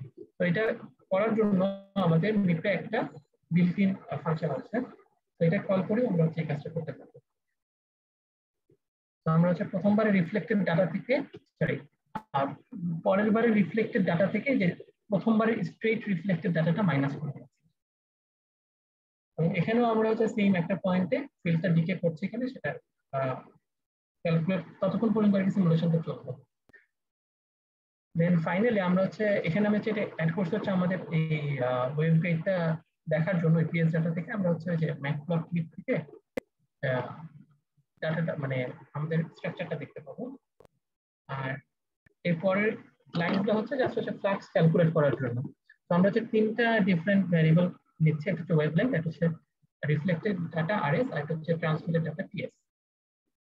তো এখানে আমাদের যে এন ফ্রিকোয়েন্সি মানে 100টা পয়েন্টে আমরা ক্যালকুলেট করছি। তো প্রত্যেকটা পয়েন্টে আমাদের এখানে যেটা আমাদের ক্যালকুলেশনটা ছিল ফ্রিকোয়েন্সিতে, তো 1/f করে সে হচ্ছে অ্যাকচুয়ালি ওয়েভলেংথে কনভার্ট করছে। দেন হচ্ছে যেখানে আমাদের রিফ্লেক্টেড যে ডাটাটা ছিল সেই রিফ্লেক্টেড ডাটাটাকে আমরা মাইনাস করে দিচ্ছি। এটা কেন করছে সেটা আমি হচ্ছে গতদিন একটু বলেছিলাম যে আমরা হচ্ছে পজিটিভ ডিরেকশনে আমাদের লাইট প্রপাগেট করলে, মানে এই ডিরেকশনে লাইট প্রপাগেট করলে সেটাকে আমরা পজিটিভ ধরবো, আর এই ডিরেকশনে লাইট প্রপাগেট করলে সেটাকে আমরা নেগেটিভ ধরবো। তো এখানে যেহেতু আমাদের রিফ্লেক্টেড মনিটরটা সোর্সের পিছনে অবস্থিত, তো এখানে যেই ডাটাটা আসতেছে লাইটের সেই ইনসিডেন্ট পাওয়ারটা আসলে নেগেটিভ হিসেবে। তো নেগেটিভটা আমরা তো অ্যাকচুয়ালি পজিটিভ ভ্যালুতে দেখতেছি, এই জন্য আমরা নেগেটিভটাকে আমরা পজিটিভ করে এখানে একটা মাইনাস দিচ্ছি। আর নরমালাইজ এই ডাটাটাকে আমরা নরমালাইজ করতে হচ্ছে স্ট্রেট ট্রান্সমিটেড ফ্লাক্স দিয়ে, মানে কোনো স্ট্রাকচার না থাকা অবস্থায় আমাদের যে ফ্লাক্স ছিল সেটাকে আমরা হচ্ছে নরমালাইজ করছি। আর ট্রান্সমিটেড ডাটার ক্ষেত্রে আমাদের তো পজিটিভই হচ্ছে, এখানে এক্ষেত্রে আর আমাদের মাইনাস করার দরকার নেই। ফাইনালি হচ্ছে আমরা জাস্ট প্লট করে দিচ্ছি। তো আমি যদি রান দিই এটাকে প্লট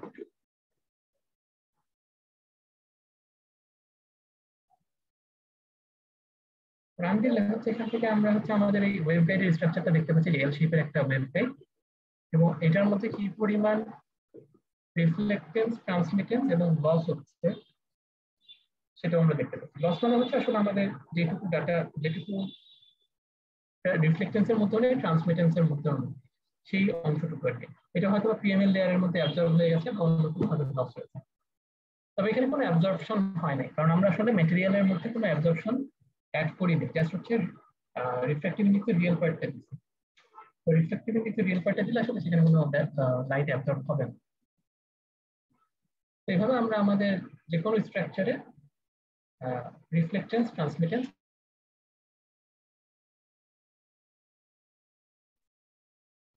তো তোমাদের জন্য একটা এরকম জাস্ট একটা স্ল্যাব নিবা, স্ল্যাব নিয়ে সেখান থেকে কি পরিমাণ রিফ্লেক্টেন্স এবং ট্রান্সমিটেন্স হচ্ছে এটা যদি ক্যালকুলেট করতে পারো। কারো কি কোনো কোশ্চেন? আমাদের যে ফ্লাক্স রিজিয়ন, স্যার আমাদের যে ফ্লাক্স রিজিয়নটা মানে ডিফাইন করতে হবে, আর সেটা কি পিএমএল লেয়ারের থেকে দূরে নিতে হবে না? আমাদের পিএমএল লেয়ারের মধ্যে পিএমএল লেয়ার থেকে দূরে নিতে হবে। হ্যাঁ বলো। আর এখানে কি কোনো হ্যাঁ স্যার, আর এখানে কি কোনো ওয়েভলেন্থের হিসাব আছে? মানে ওয়েভলেন্থ মানে যদি ওয়েভলেন্থের কি হয় বুঝতে পারছি আমি মানে দূরত্বটা। আচ্ছা, আমি একটা জেনারেল এক্সাম্পল দিয়ে দেখাই। তো এটা যদি আমাদের ধরো একটা সিমুলেশন রিজিয়ন হয়, এর মধ্যে ধরো আশেপাশে এতটুকু জায়গা হচ্ছে পিএমএল, ঠিক আছে? তো পিএমএল এর পরে আমাদের এখানে মনে করুন স্ট্রাকচারের পরে এখানে হচ্ছে আমাদের সোর্সটা, তার পিছনে থাকে হচ্ছে আমাদের মনিটর। তো জেনারেলি এটা হচ্ছে একটা গুড প্র্যাকটিস, মানে এটা আসলে কোনো ধরাবাঁধা নিয়ম নেই, এটা হচ্ছে একটা সিমুলেশন সফটওয়্যারের জন্য এক এক রকম হয়ে থাকে। যেমন নিউমেরিক্যালে ওরা এক এক রকম এই ডিসটেন্সটা এক এক রকম সাজেস্ট করে, আবার মিপে আসলে এরকম ডিফাইন কোনো কিছু পাই নাই, বাট আমি যেটা ফলো করি জেনারেলি সেটা হচ্ছে এরকম যে তোমার এই পিএমএল লেয়ার থেকে বা অ্যাবজর্বিং লেয়ার থেকে তোমার এই মনিটরটা ডিসটেন্স জেনারেলি তুমি যদি λ/2 এই ডিসটেন্সে রাখো তাহলে ভালো। একইভাবে এই সোর্স থেকে স্ট্রাকচারের ডিসটেন্সটাও λ/2 রাখা উচিত। আর ওই পাশেও একই কথা প্রযোজ্য, এখানে আমাদের যে ট্রান্সমিটারের জন্য আমরা যে মনিটরটা রাখবো সেটাও যাতে অ্যাটলিস্ট λ/2 ডিসটেন্সে থাকে। আমরা যে ওয়েভলেংথ নিয়ে কাজ করতেছি সেই ম্যাক্সিমাম ওয়েভলেংথে অর্ধেক ডিসটেন্সটাতে গ্যাপ থাকে, নাহলে অনেক ধরনের সিমুলেশন আর্টিফ্যাক্ট আমাদের আসতে পারে। তো তুমি আসলে যে ব্যাপার হচ্ছে একটা ক্যালকুলেট করবা, ক্যালকুলেট করার পরে দেখবা যে ডিসটেন্সটা কমায় বাড়ায় তোমার সিমুলেশনের যে ডাটা রিফ্লেক্টেড ট্রান্সমিটেন্স পাচ্ছে চেঞ্জ হয়ে যায়। যদি না চেঞ্জ হয় তার মানে আসলে তুমি ওই ডিসটেন্সটা ইউজ করতে পারো। আর যদি দেখা যায় এক একবার এক এক রকম আসতেছে তার মানে আসলে তুমি ঠিকমতো ফ্লাক্স প্লেনটা বসাতে পারতেছো।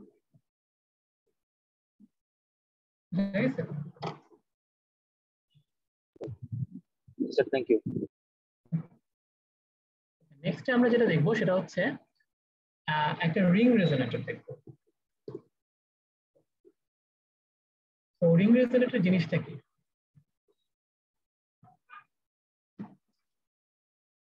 তো গতকাল কিন্তু তোমাদেরকে একটা স্ট্রাকচার শো করছিলাম যে একটা সার্কুলার ডিস্কের মতো, যেখানে আমাদের মাঝখানটা হচ্ছে খালি এবং চারপাশে একটা এরকম সলিড ইয়ে আছে। তো এটাই আসলে আমাদের একটা রিং রেজোনেটর। তো এখানে যেটা হয় এই রিং রেজোনেটরে আমরা যদি লাইট মানে দেই, তো জেনারেলি তো আসলে এই ধরনের স্ট্রাকচারের সেন্টার থেকে লাইট দেওয়া হয় না, বাট আমরা এখানে যদি একটা 2D সিমুলেশন করব, 2D সিমুলেশনে আমাদের হচ্ছে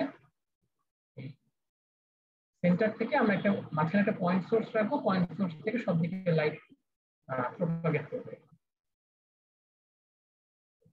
প্রপাগেট করার পর এই রিং রেজোনেটরের ভিতরে লাইটটা কিছু কিছু ওয়েভলেংথের লাইট বা কিছু কিছু মোড ট্র্যাপড হয়ে যাবে, এবং সেটা যেটা করে আসলে সেটা হচ্ছে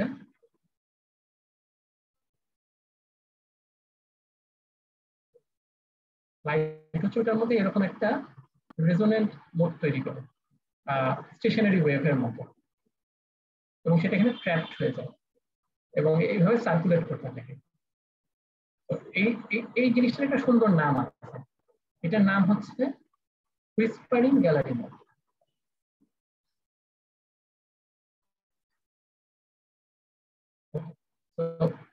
হুইসপারিং গ্যালারি মোড আমি যখন এই জিনিসটার নাম করছিলাম তো অবভিয়াসলি আমার মনে হয়েছিল এখানে পুরো লাইট নিয়ে কাজ করছে, তো এটার নাম হুইসপারিং গ্যালারি মোড কেন? ওইটার কারণটা হচ্ছে এই হুইসপারিং গ্যালারি মোড এইটা শুধু লাইটের ক্ষেত্রে না, আসলে এটা ফার্স্ট ডিসকভার করা হয়েছিল হচ্ছে অ্যাকুস্টিক ওয়েভের জন্য, মানে সাউন্ডের জন্য। তো তোমরা যদি কেউ ওই যে ভ্যাটিকান সিটির সেন্ট যে ব্যাসিলিকাটা আছে সেই ব্যাসিলিকার উপর এরকম একটা গম্বুজ আকৃতির একটা স্ট্রাকচার আছে, এবং সেখানে যখন যদি মানুষ অনেক কথা বলে সেখানে হচ্ছে অ্যাকচুয়ালি এই সাউন্ড ওয়েভটা এই গম্বুজের মধ্যে এরকম করে সার্কুলার একটা পাশে ট্রাভেল করতে থাকে এবং একটা গম গম করতে থাকে। তো একটা কথা বলা হলে সেটা হচ্ছে বারবার এরকম ভাবে রিফ্লেক্ট হইতে হইতে, মানে এখানে রিফ্লেক্ট হইতে হইতে সেটা হচ্ছে একটা হুইসপারিং এর মতো একটা আওয়াজ তৈরি করে এরকম একটা। সেখান থেকে আসলে এটার নাম হয়েছিল হুইসপারিং গ্যালারি মোড, যেহেতু আমরা এখানে একটা সাউন্ড ওয়েভের মতো দেখতে পাই। পরবর্তীতে হচ্ছে লাইটের ক্ষেত্রে দেখা যায় যে এখানে আসলে যেটা ঘটে যে তোমার লাইট হচ্ছে বারবার টোটাল ইন্টারনাল রিফ্লেকশন হয় আর কি। তো বারবার লাইট রিফ্লেক্ট হইতে হইতে লাইটটা এটার ভিতরে ট্র্যাপ হয়ে থাকে এবং কিছু করে এটা অবশ্যই লিক করে বের হয়ে যায়, বাট যেহেতু লাইট এখানে ট্র্যাপ থাকে তো এখানে কোন একটা পার্টিকুলার ওয়েভলেংথের লাইট এখানে ট্র্যাপ হয়ে থাকে, তো সেই ওয়েভলেংথের লাইটটাকে আমরা বলি হচ্ছে রেজোনেন্ট মোড। এবং এই রেজোনেন্ট মোডটা আমরা এই মিপ থেকে বের করে ফেলতে পারবো যে আমার যে একটা পার্টিকুলার স্ট্রাকচার থাকে সেখানে কোন ওয়েভলেংথের লাইট আসলে ট্র্যাপ হয়ে থাকতেছে। এবং সেটার কোয়ালিটি ফ্যাক্টর। তো কোয়ালিটি ফ্যাক্টর তোমরা যারা ইলেকট্রনিক্স টুতে মেবি তোমরা হচ্ছে যে রেজোনেন্স পড়ে আসছো। রেজোনেন্সের মধ্যে এই কোয়ালিটি ফ্যাক্টর টার্মটা ছিল। সেখানে হচ্ছে আমাদের একটা ওই যে ইন্ডাক্টর একটা ক্যাপাসিটর থাকে, সেখানে হচ্ছে এনার্জি বারবার ট্রান্সফার করে তারা এবং এনার্জিটা ওখানে থাকে। তো সেখান থেকে আসলে কোয়ালিটি ফ্যাক্টরের যে টার্মটা সেটা আমরা এখানে লাইটের ক্ষেত্রেও ইউজ করি। তো এখানে লাইট কোয়ালিটি ফ্যাক্টর বোঝায় যেটা, সেটা হচ্ছে একটা ক্যাভিটি একটা লাইট ট্র্যাপ করে রাখার ক্ষমতা কতটুকু। তো তোমার কোয়ালিটি ফ্যাক্টর যত বেশি হবে তার মানে হচ্ছে যে সেখানে আসলে লাইট তত বেশি সময় ধরে ট্র্যাপ থাকবে। এবং এই হাই কিউ ক্যাভিটি আসলে এই ফটোনিক্স এর ক্ষেত্রে খুবই ইম্পর্টেন্ট একটা কম্পোনেন্ট আর কি। তো এই হাই কিউ ক্যাভিটি খুবই অ্যাক্টিভ ফিল্ড অফ রিসার্চ একটা, এবং এটা বিভিন্ন ধরনের অ্যাপ্লিকেশন আছে। তো আমি আজকে শেষের দিকে তোমাদের এরকম হাই কিউ ক্যাভিটিতে আমার একটা কাজ যেটা আছে সেটা বলতে পারি। তো এখন আমরা দেখবো যে এই আচ্ছা আর কিউ ফ্যাক্টর সম্পর্কে আমি আরেকটা জিনিস বলতে চাই, সেটা হচ্ছে ক্যালকুলেট করে কিভাবে। তো কিউ ফ্যাক্টরটা ম্যাথমেটিক্যাল এক্সপ্রেশন হচ্ছে যে ডেল্টা ল্যামডা বাই ল্যামডা অথবা ডেল্টা এফ বাই এফ। তুমি ফ্রিকোয়েন্সিতে ক্যালকুলেট করলে এটা, আর ওয়েভলেংথে ক্যালকুলেট করলে এটা। তো এটাতে একটা সার্টেইন ওয়েভলেংথে আসলে তোমার এই রেজোনেন্ট গ্রুপটা দেখা, তাই না? তো আমরা হচ্ছে এরকম একটা শার্প পিক পাই যখন একটা রেজোনেন্ট গ্রুপ পাই। তো এই মোডের ডেল্টা ল্যামডা হচ্ছে যে ফুল উইডথ হাফ ম্যাক্সিমাম কত টাকা যেটা বলছিলাম সেটা। তো এটা হচ্ছে আমাদের ডেল্টা ল্যামডা, আর এই ল্যামডাটা হচ্ছে আমাদের রেজোনেন্ট ফ্রিকোয়েন্সি ল্যামডা আর যদি বলি। তো সেখান থেকে হচ্ছে কিউ ফ্যাক্টরটা ডিফাইন করা হয়। তোমার কিউ ফ্যাক্টর যত বেশি হবে তার মানে সেটা এই সেটার ফ্যাক্টরটা আসলে তত শার্প হবে, একটা একদম পারফেক্ট সিঙ্গেল লাইনের মতো হবে। লাইন উইথ তত কম হবে, এটাকে লাইন উইথ বলা হয় ডেল্টা ল্যামডা। এবং এটা হচ্ছে লেজারের ক্ষেত্রে আসলে খুবই ইম্পর্টেন্ট, কারণ লেজারের ক্ষেত্রে আমরা চাই লাইন উইথ যত ছোট হয়। তো সেজন্য হচ্ছে সেক্ষেত্রে আসলে এরকম হাই কিউ ক্যাভিটি বেজিং এর জন্য ইউজ করা হয়। ওকে, সো আমরা এখন দেখবো যে এক্সাম্পল একটা রিং রেজোনেটরের কিউ ফ্যাক্টর বা রেজোনেন্ট নোডগুলো আমরা কিভাবে বের করতে পারি।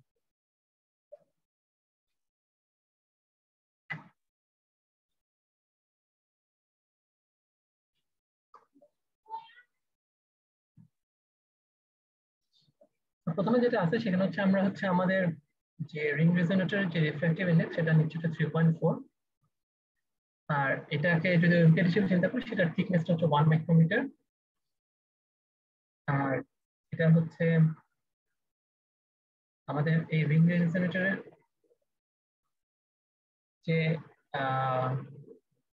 যেটা সেটা হচ্ছে ইনার রেডিয়াস। ইনার আমরা তো যেখানে আসলে দুইটা সিলিন্ডার ডিফাইন করবো, একটা হচ্ছে আউটার সিলিন্ডার যেটা রেডিয়াস হবে আর প্লাস ডাব্লিউ, আর একটা হচ্ছে ইনার সিলিন্ডার যেটার রেডিয়াস হবে জাস্ট আর। তো আমরা দেখো এখানে কিন্তু এটার আর কিছুই ডিফাইন করি নাই, রেডিয়াস ছাড়া হাইট ডিফাইন করি নাই, পজিশন ডিফাইন করি নাই। সেগুলো যদি আমরা ডিফাইন না করি তার মানে হচ্ছে বাই ডিফল্ট সেগুলো হচ্ছে 0 পজিশন। এখানে আমাদের ফ্রিকোয়েন্সি আর যে পালস উইডথটা থাকতেছে সেটা আমরা আগে যেটা ইউজ করছি 6.67 মাইক্রোমিটার। আসলে মিপের এক্সাম্পল গুলোতে এটাই ওরা থ্রুআউট দ্য এক্সাম্পল ইনিশিয়াল কিছু এক্সাম্পল এটাই ইউজ করছি, তো এটাই রাখা আছে। আচ্ছা, নেক্সট হচ্ছে সোর্স। সোর্সটা খুব ইম্পর্টেন্ট। এখানে তুমি যদি কন্টিনিউয়াস ওয়েভ সোর্স দাও তাহলে মিপে কিউ ফ্যাক্টরটা ক্যালকুলেট করা হচ্ছে ইনভার্স হারমোনিক ফাংশন দিয়ে। তো এটাকে এখানে ক্যালকুলেট ডিফাইন করা হয় হচ্ছে হারমিন ভি।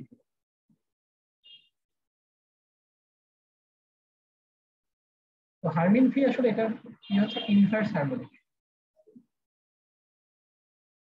এখানে যেটা করে আমরা তো টাইম ডোমেন, আমাদের সিমুলেশন গুলো কিন্তু এফডিটিডি, আমরা হচ্ছে টাইম ডোমেনে সিমুলেট করতেছি। টাইম ডোমেনে সিমুলেট করার পরে সে হচ্ছে এটা ফুরিয়ার ইনভার্স ফুরিয়ার মানে ফুরিয়ার ট্রান্সফর্ম করে। ফুরিয়ার ট্রান্সফর্ম করে সেখান থেকে সে আমাদের যে রেজোনেন্ট ওয়েভলেংথ গুলা সেখান থেকে হচ্ছে সে এই হারমিন ভি ফাংশন ইউজ করে আমরা হচ্ছে আমাদের সেই রেজোনেন্ট ওয়েভলেংথ গুলো বের করতে পারি। তো এই আমরা যেহেতু এখানে ফুরিয়ার ট্রান্সফর্ম করতেছি, ফুরিয়ার ট্রান্সফর্ম করার জন্য এটা খুবই ইম্পর্টেন্ট যে যখন আমরা ফুরিয়ার ট্রান্সফর্ম করব তখন যাতে এই লাইট সোর্সটা অ্যাক্টিভ না থাকে। তো এই জন্য এখানে আমরা একটা গসিয়ান পালস সোর্স ইউজ করি যাতে সেটা একটা সার্টেন পালস দিয়ে অফ হয়ে যায়। কন্টিনিউয়াস ওয়েভ সোর্স দিলে আমরা এই হারমোনিক ফাংশনটা কাজ করব।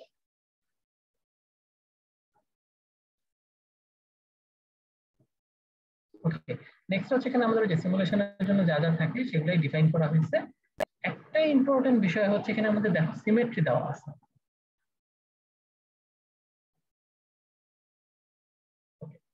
তো সিমেট্রিটা হচ্ছে ইউজ করা হয় কারণ হচ্ছে যখন আমার যদি কোনো আসলে সিমেট্রিক স্ট্রাকচার থাকে, এখানে আমরা যেহেতু একটা রিং রেজোনেটর নিয়ে কাজ করছি,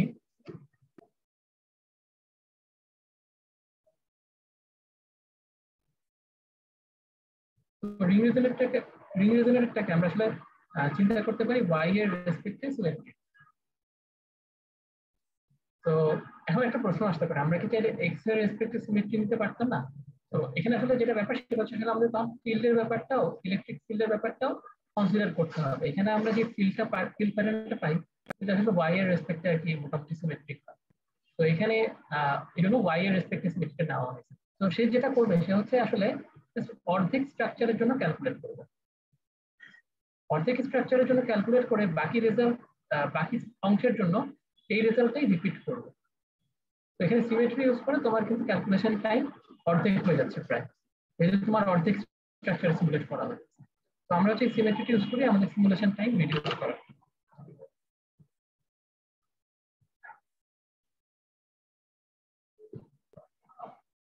আচ্ছা, লাস্টে যেটা আছে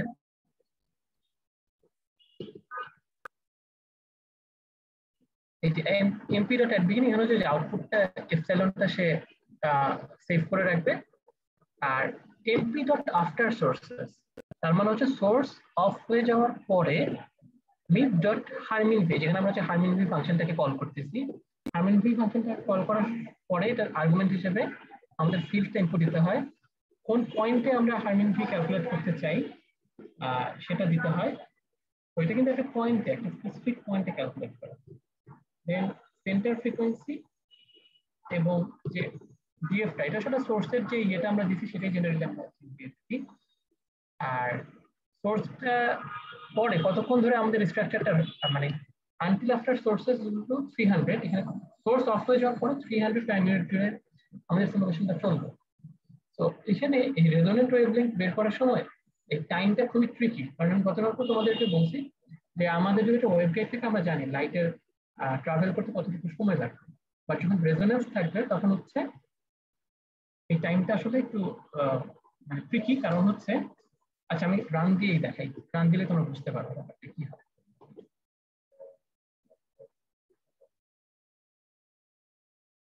আমি রান দিলাম, রান শেষ হয়ে গেছে এবং এখান থেকে আমরা যে আউটপুটগুলো দেখতে পাচ্ছি সেটা হচ্ছে ফার্স্টে একটা আউটপুট ফাইলে যে আমাদের ইপিএস ডাটাটা সেভ করে রাখছে যেটা আমরা দিয়েছিলাম, তারপরে এসেছে হারমিন ভি। তো এখানে হারমিন ভির ফরম্যাটটা কিভাবে সে ডাটাটা আউটপুট দিচ্ছে সেটা এখানে বলা আছে। যে ফ্রিকোয়েন্সি ফার্স্টে সে দিচ্ছে হচ্ছে ফ্রিকোয়েন্সি, দেন হচ্ছে ইমাজিনারি ফ্রিকোয়েন্সি, দেন দিচ্ছে হচ্ছে কিউ ফ্যাক্টর, দেন হচ্ছে ফিল্ডের অ্যামপ্লিটিউডটা, অ্যামপ্লিটিউডের অ্যাবসলিউট ভ্যালু, আর তারপর হচ্ছে অ্যামপ্লিটিউডের যে কমপ্লেক্স ভ্যালু আসতেছে সেই ভ্যালুটা, আর দেন হচ্ছে এরর। এখানে ফ্রিকোয়েন্সি মানে হচ্ছে আমাদের রেজোনেন্ট ফ্রিকোয়েন্সিটা কত, রেজোনেন্ট ফ্রিকোয়েন্সিটা দিতে হচ্ছে মিপ ইউনিটে। তো আমরা যদি এখানে 1 মাইক্রোমিটার ইউজ করছি, আমি যদি এখন এই ভ্যালুটা ওয়েভলেংথটা দেখতে চাই, তো এখান থেকে আমরা বুঝতে পারতেছি যে আমাদের রেজোনেন্ট ফ্রিকোয়েন্সিটা হচ্ছে আসলে 8.46 মাইক্রোমিটার। আচ্ছা, তারপরে ইমাজিনারি ফ্রিকোয়েন্সিটা দেখাচ্ছে, এটা কি এটা আমি একটু পরে বলতেছি। দেন দেখাচ্ছে হচ্ছে এটার কোয়ালিটি ফ্যাক্টর, এটার কোয়ালিটি ফ্যাক্টর যেমন 80 আসলে খুবই লো একটা কোয়ালিটি ফ্যাক্টর, খুব একটা হাই কোয়ালিটি ফ্যাক্টর না। এবং হারমিন ভি ফাংশনের মধ্যে কিন্তু একটা বাই ডিফল্ট ইয়ে আছে, সে হচ্ছে 50-এর নিচে যদি কোনো রেজোনেন্ট মোডের কোয়ালিটি ফ্যাক্টর থাকে সে সেটা শো করে না, এটা কাট অফ আছে আর কি। আচ্ছা, দেন আছে হচ্ছে আমাদের অ্যামপ্লিটিউডটার অ্যাবসলিউট ভ্যালুটা, দেন আছে হচ্ছে এই ফিল্ডের অ্যামপ্লিটিউডের ইমাজিনারি মানে অ্যাকচুয়াল ভ্যালুটা, রিয়েল প্লাস ইমাজিনারি ভ্যালু যেটা সেটা, আর ফাইনালি আছে হচ্ছে আমাদের এররের ভ্যালুটা। তো এখানে এররটা যেটা বোঝায় যে এটার কোয়ালিটি ফ্যাক্টর খুবই কম, এটি আমাদের অন্য মোডগুলোর কোয়ালিটি ফ্যাক্টর যদি আমরা দেখি এটা হচ্ছে 316, আরেকটা আছে হচ্ছে 1678। তো 1678 যেটা এটা হচ্ছে হাইয়েস্ট কোয়ালিটি ফ্যাক্টর বা রেজোনেন্ট মোড আমাদের। তো এখানে এররটা ইম্পর্টেন্ট আমি বলতেছিলাম এই কারণে যে আমরা যদি 1678 এর জন্য ইয়ে করি, আচ্ছা কোয়ালিটি ফ্যাক্টরের আরেকটা ডেফিনিশন আছে সেটা আমি একটু পরে বলবো, সেখান থেকে তাহলে এররের ব্যাপারটা বুঝতে পারবো। এরর যত কম হবে তার মানে হচ্ছে আমাদের এই কোয়ালিটি ফ্যাক্টর এবং রেজোনেন্ট মোডটা তত বেশি অ্যাকুরেট। আচ্ছা, তো আমি যদি এখন আমাদের এই টাইমটা সিমুলেশন টাইমটা মনে করো 300 ছিল, আমি 100 করে দিতে পারবো। এবং খেয়াল করে মনে রাখো যে আমাদের এই কোয়ালিটি ফ্যাক্টর ছিল হচ্ছে 1678 আর রেজোনেন্ট ওয়েভলেংথটা ছিল হচ্ছে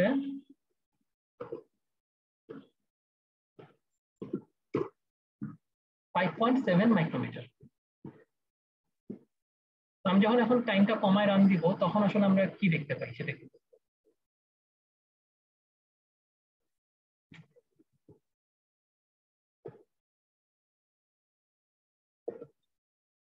আগে আমরা 300 টাইম ইউনিটে রান দিয়েছিলাম, এখন আমরা 100 টাইম ইউনিটে রান দিচ্ছি। দেখতে পাচ্ছ?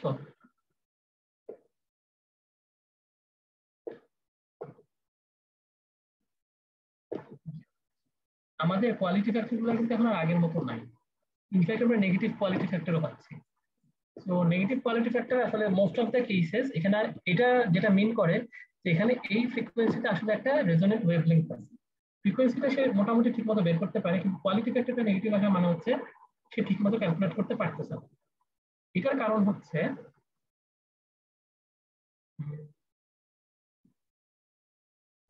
আমরা ওই যে বললাম যে কোয়ালিটি ফ্যাক্টরের আরেকটা ডেফিনিশন আছে। তো কোয়ালিটি ফ্যাক্টরের একটা রেজোনেন্ট যে আমরা দেখছিলাম যে এটার কোয়ালিটি ফ্যাক্টর ছিল 1678 কিউ ফ্যাক্টর।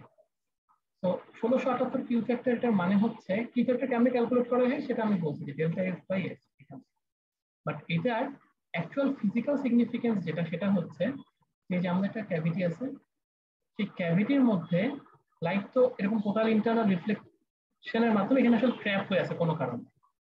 তো ট্র্যাপ হয়ে থাকার পর কিছু পরিমাণ লাইট ওই যে বললাম লিক করে বের হয়েছে।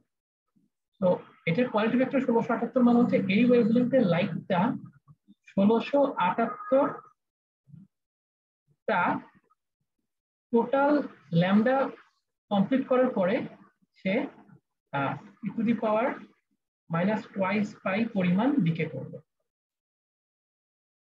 বোঝা গেছে?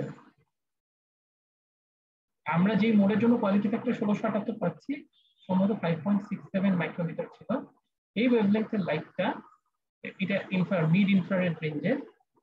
তো এই ইনফ্রারেড রেঞ্জের লাইটটা এই স্ট্রাকচারের ভিতরে 1678টা টোটাল ল্যামডা মানে কমপ্লিট ওয়েভলেন্থ কমপ্লিট করার পরে ই to the power minus twice পাই পরিমাণ ডিকে করবে।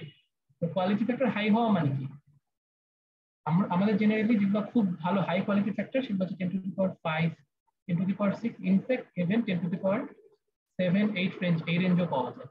মানে এতগুলো টোটাল ওয়েভলেন্থ কমপ্লিট করার পরে সেটা ই to the power minus twice পাই পরিমাণ ডিকে করবে। তো এটা আর কোয়ালিটি ফ্যাক্টর আরেকটা ইন্টারপ্রিটেশন হচ্ছে এনার্জি লসের পরিমাণের, কতটুকু এনার্জি লস করতেছে। তো আমাদের এই এররটা যেটা দেখায় যে আসলে তুমি তো আসলে তার মানে কি যখন তুমি ছোট টাইমে কম্পিউট করতেছো তখন তো আসলে তুমি তাকে সাফিসিয়েন্ট টাইম দিচ্ছ না ডিকেটা ক্যালকুলেট করার জন্য, সেই জন্যই সে ঠিকমতো ক্যালকুলেট করতে পারে না। আমি যদি একটু টাইমটা আবার বাড়াই দিই, মনে করো আগে তো 300 ছিল, আমি হচ্ছে এখন 1000 করে দিই। তো যত আমি টাইমটা বাড়াবো তত আসলে আমার ডেটাটা অ্যাকুরেট হবে। যেমন দেখো 300 দিয়ে আমরা 1678 পাইছিলাম, 1000 দিয়ে কিন্তু আমরা 1680 পাইছি, মানে মোটামুটি ফিল্ডটা কাছাকাছি আছে। আরেকটা যেটা ভ্যালু আমরা যখন শিওর হইতে চাবো যে একটা ক্যাভিটির কোয়ালিটি ফ্যাক্টর এটা ঠিক আছে কিনা, সেটা হচ্ছে আমরা এই এররের ভ্যালুটা দেখে শিওর হতে পারি। যদি আমরা দেখি যে আমাদের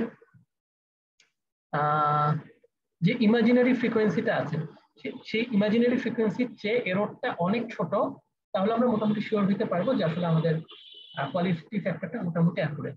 যেমন আমাদের এখানে ইমাজিনারি ফ্রিকোয়েন্সি হচ্ছে 10⁻5 রেঞ্জে, আর আমাদের এররটা হচ্ছে 10⁻8 রেঞ্জে। তো এটা 3 অর্ডার ফর্ম এররটা। আমরা বলতে পারি যে আমাদের 1680 এটা মোটামুটি কারেক্টেড কোয়ালিটি ফ্যাক্টর রেজোনেটর এবং এই রেজোনেন্ট ওয়েভলেংথ মানে রেজোনেন্ট ফ্রিকোয়েন্সি। স্যার ইমাজিনারি ফ্রিকোয়েন্সিটা কি বোঝায় স্যার? ও ইমাজিনারি ফ্রিকোয়েন্সিটি আসলে বোঝায় হচ্ছে যে তোমার লসের পরিমাণ, এনার্জি লসের পরিমাণ। জি স্যার। ওকে, সো এটা গেল।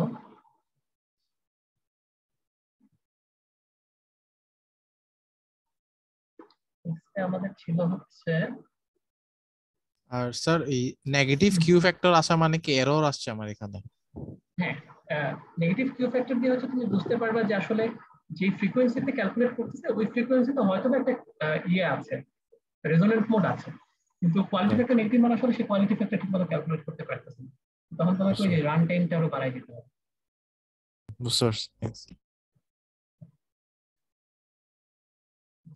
নেক্সট আমরা তাহলে আমাদের ডিস্ট্রিবিউটেড ব্র্যাগ রিফ্লেক্টর দেখবো একটা।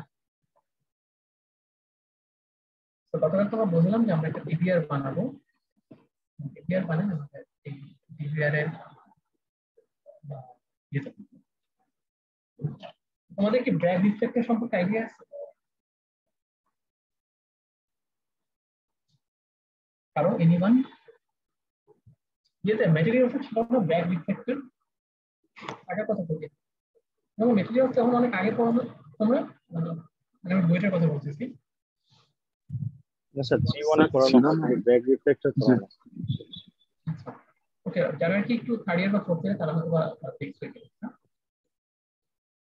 তো এটাকে আসলে ব্র্যাগ রিফ্লেক্টর বা অনেক সময় ডিস্ট্রিবিউটেড ব্র্যাগ রিফ্লেক্টর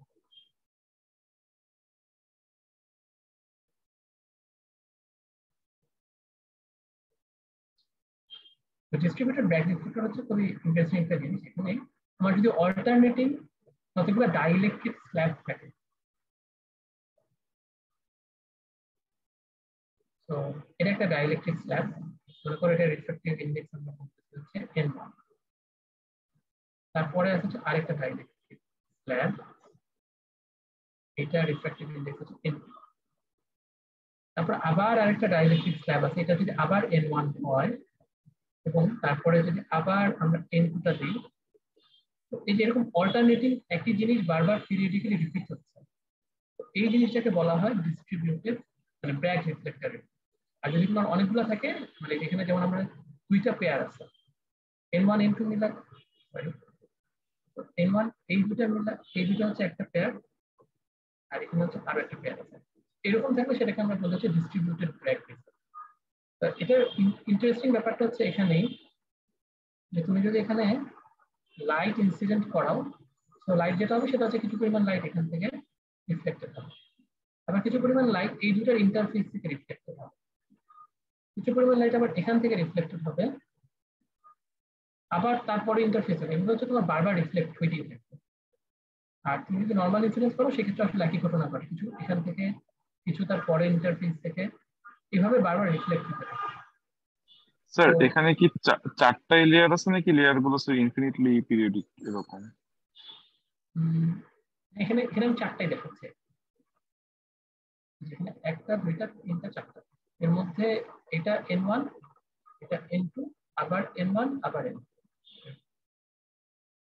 তো যেটা হয় যে এখান থেকে আসলে আলটিমেটলি দেখা যায় যে তুমি যদি sufficient number of dielectric slab দাও তাহলে আসলে আলটিমেটলি কোনো লাইটই ট্রান্সমিট করবে না, ট্রান্সমিটেন্স হবে হচ্ছে 0 এবং এটা একটা সার্টেন ওয়েভলেংথের। এই যে এই ওয়েভলেংথের সাথে আবার আমাদের এই ডাইইলেকট্রিক স্ল্যাবগুলোর থিকনেস কত হবে ডি, এই ডি এর একটা রিলেশন আছে, তো সেই রিলেশনটা হচ্ছে ND সমান হচ্ছে λ/4 হয়ে থাকে। এখানে n হচ্ছে আমার ডাইইলেকট্রিক স্ল্যাবের রিফ্র্যাক্টিভ ইনডেক্স ডি হচ্ছে সেটার থিকনেস, আর ল্যামডাটা হচ্ছে যে ওয়েভলেংথের লাইট ইনসিডেন্ট করাচ্ছি সেটার n টাইমস ডি হবে হচ্ছে ল্যামডা বাই 4 এর সমান। আচ্ছা, তো এখানে আমরা একটা এক্সাম্পল দেখবো। সেই এক্সাম্পলের জন্য আমরা n1 নিচ্ছি হচ্ছে একটা প্র্যাকটিক্যাল ম্যাটেরিয়াল, সেটা হচ্ছে সিলিকা গ্লাস। তো গ্লাসের রিফ্র্যাক্টিভ ইনডেক্স হচ্ছে আমরা জানি 1.5 এর মতো, আর n2 হিসেবে নিব হচ্ছে টাইটানিয়াম ডাইঅক্সাইড। তো কেন আমরা এটা নিচ্ছি, কারো কি কোনো আইডিয়া আছে বা কেউ কি গেস করতে পারলো? এনিওয়ান?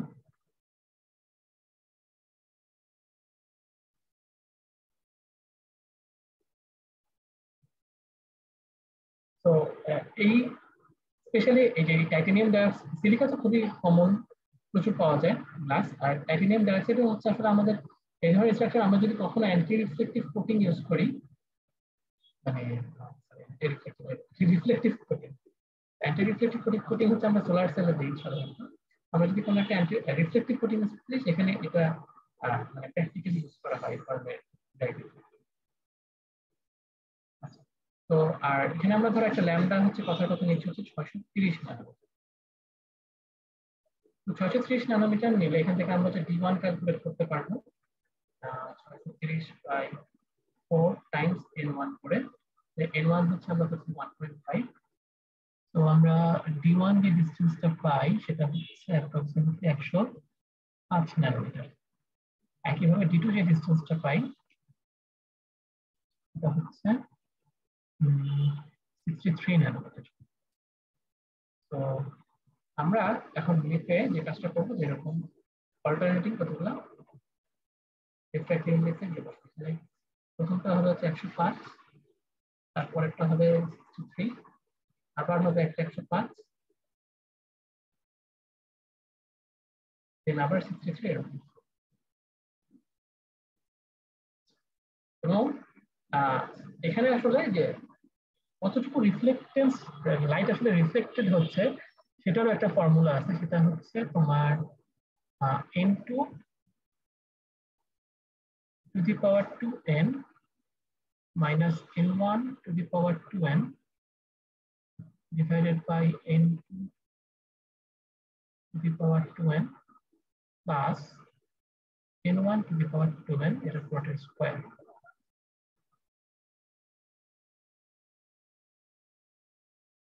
তো এটা হচ্ছে আমাদের এই রিফ্লেক্টেন্সের ভ্যালুটা। তো এখানে n যেটা বড় হাতের n হচ্ছে নাম্বার অফ পেয়ারস।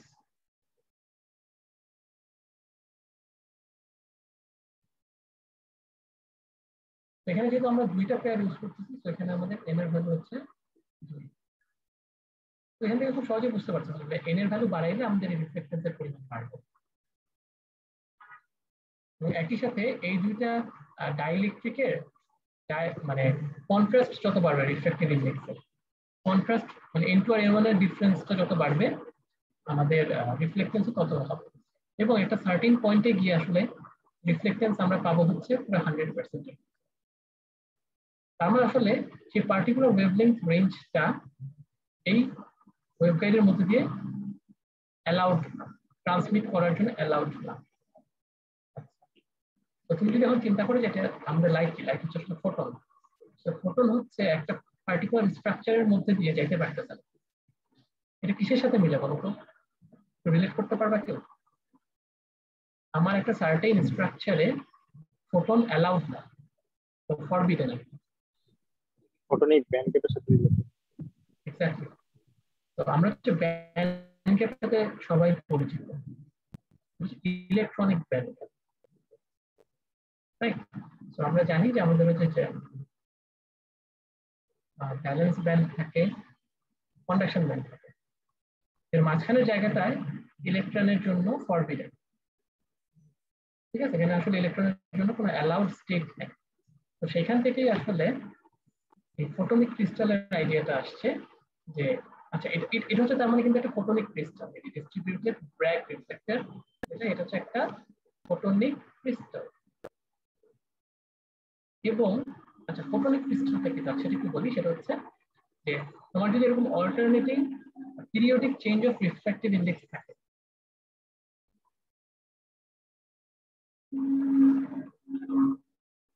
যার মনে আজকে সবকিছু দেখাতে পারবো না।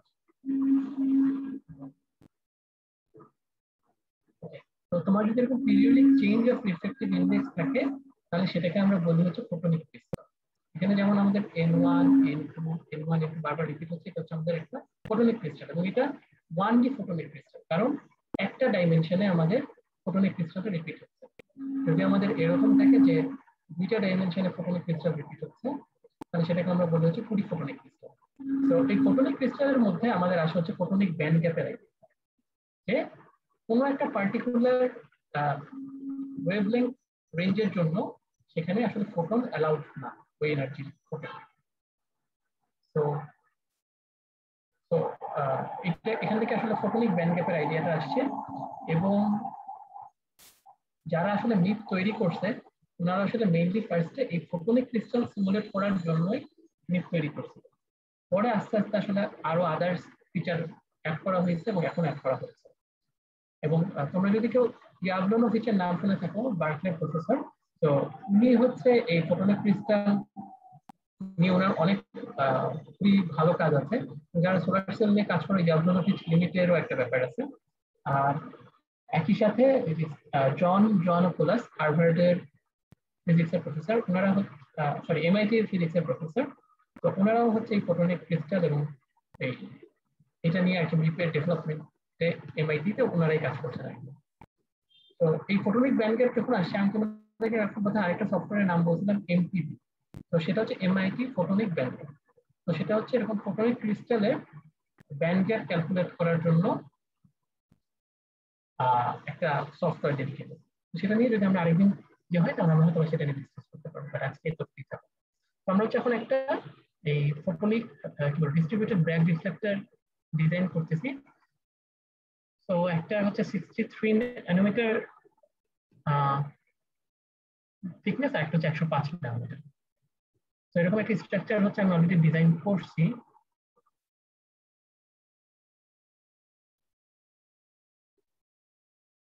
এবং এখানে যেহেতু আমরা কি এখানে হচ্ছে আমরা রিফ্লেক্টেন্সটা দেখতে চাই আর কি, আমাদের স্ট্রাকচার থেকে কতটুকু লাইট রিফ্লেক্ট হচ্ছে। তো আমি যেই ইয়েটা ইউজ করছি সেটা হচ্ছে ওই যে আমাদের একটু আগে যে আমরা দেখালাম রিফ্লেক্টেন্স ট্রান্সমিটেন্স মেজারমেন্টের যে টেকনিকটা, ঠিক সেই। তো এখানে আমাদের সোর্স থাকবে, ইনিশিয়ালি আমাদের কোনো স্ট্রাকচার ছাড়াই সোর্সটা রান করবে। আমাদের একটা রিফ্লেক্টেন্স মেজার করার মনিটর থাকবে, কি হচ্ছে আমাদের ট্রান্সমিটেন্স মেজার করার মনিটর থাকবে। তো আমরা হচ্ছে ফার্স্টে এই রেফারেন্স পাওয়ার গুলা হিসাব করে রাখবো কতটুকু, দেন হচ্ছে আমরা মাঝখানে আমাদের এই ব্যান্ড রিফ্লেক্টরটা অ্যাড করব। দেন হচ্ছে আমরা এখান থেকে কতটুকু লাইট আসলে রিফ্লেক্ট হচ্ছে সেটা ক্যালকুলেট করে বের করব। এবং ইনিশিয়াল রেফারেন্স থেকে এই ভ্যালু থেকে ইনিশিয়াল রেফারেন্সটা মাইনাস করে দিলে আমরা আমাদের একটা রিফ্লেক্টিভ ইন্ডেক্সের প্রোফাইল পাবো। তো জেনারেলি আমাদের এটা হওয়ার কথা হচ্ছে এরকম, মানে ব্যাক রিফ্লেক্টরের এটা হয় হচ্ছে এরকম রিফ্লেক্টেন্স হচ্ছে প্যাটার্ন।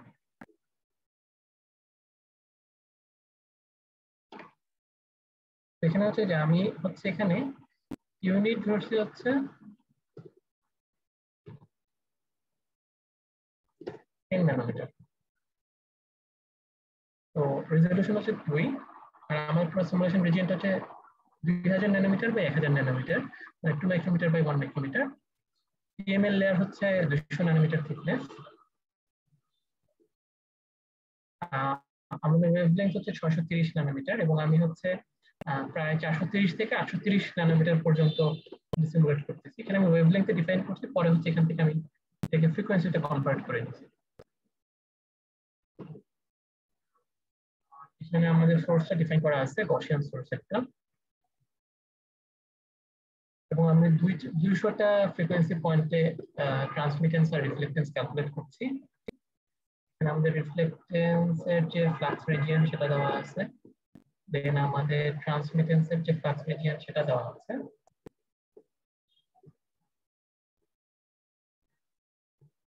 এখানে আমাদের একটা পয়েন্ট দেওয়া আছে, যে পয়েন্ট হচ্ছে আসলে আমরা দেখতেছি যে ফিল্ডটা ডিকে করছে কিনা।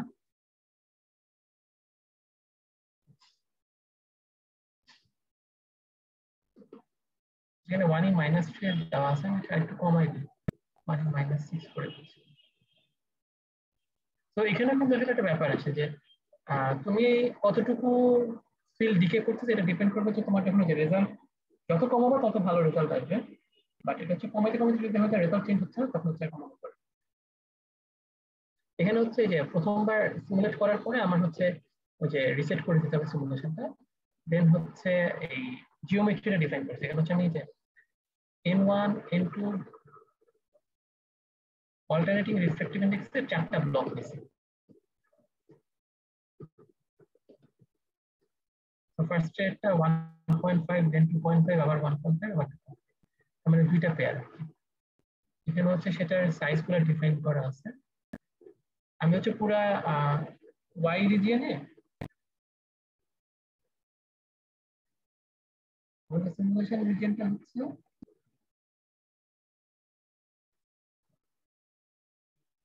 এপাশে 2000 আর এপাশে ওয়াই হচ্ছে 1000। এর মধ্যে আমার 200 ন্যানোমিটার করে কেএমএল আছে। বাকিটুকু জায়গাটুকু পুরোটাই হচ্ছে রিফ্লেক্টর দিয়ে আছে, মানে এখানে হচ্ছে মাঝখানে রিফ্লেক্টর দেওয়া আছে। আমাদের ফ্লাক্স প্লেনটাও আমি পুরোটা অঞ্চল জুড়ে দিচ্ছি।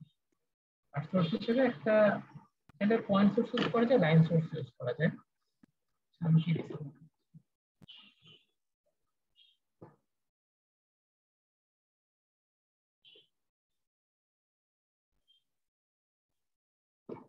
এখানে যেটা পয়েন্ট সোর্স দেওয়া আছে একটা লাইন সোর্স দিয়ে দিচ্ছি। এটা আমি সরাসরি ডিফাইন করতেছি, মানে একটা লাইন সোর্স ইউজ করতেছি। দেন হচ্ছে যে বাকিগুলো তো আগের মতোই আমার স্ট্রাকচার অ্যাড করার পরে রিফ্লেক্টেড ফ্লাক্স থেকে আমার আগে যে রেফারেন্স ফ্লাক্স সেটা মাইনাস করতে হবে।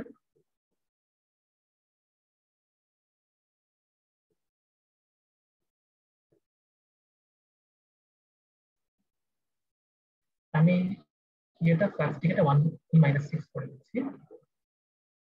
আর দেন হচ্ছে আমার জাস্ট প্লটিং এর জন্য যাবে।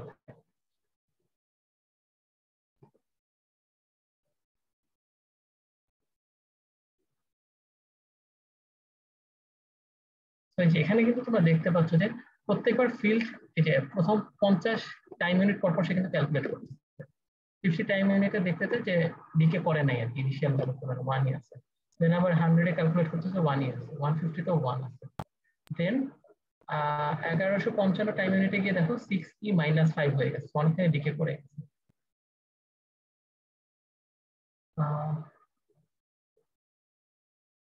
দেন হচ্ছে একটা সার্টেন পয়েন্টে গিয়ে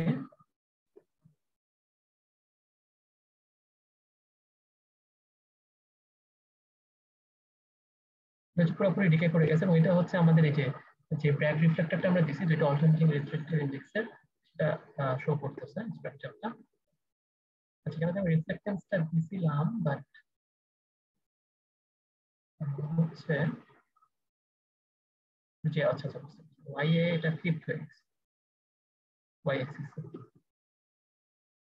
আচ্ছা, আমি হচ্ছে আমার ইয়েটা একটু বাড়াই দিই, ব্যান্ডউইডথটা। এটা 400 দিছে, তো আমি 600 করে দিই।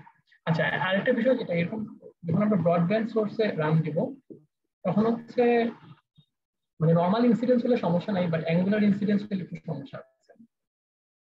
এটা হচ্ছে যারা অ্যাডভান্স পরবর্তীতে কাজ করবে, ওটা মানে মিপ শিখে গেলে আর কি কোনো নিজেই বের করতে পারে।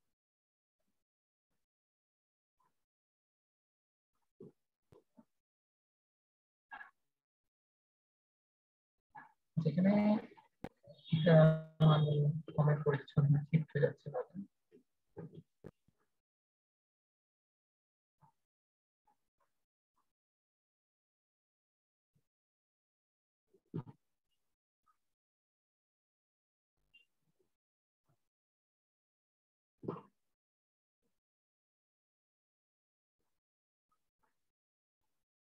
আমি হচ্ছে এটাকে নর্মালাইজ করে দেয় রিফ্লেক্টেন্সটাকে। তো আমরা দেখতে পাচ্ছি যে আমরা একটা খুবই হাই রিফ্লেক্টেন্সের ভ্যালু পাচ্ছি, যদি এটা পুরোপুরি ডিভিয়ার হয় নাই আসলে, যেটা মনে হচ্ছে। সেটেল অফ পয়েন্ট কি আমি বসে ক্যালকুলেট করছি।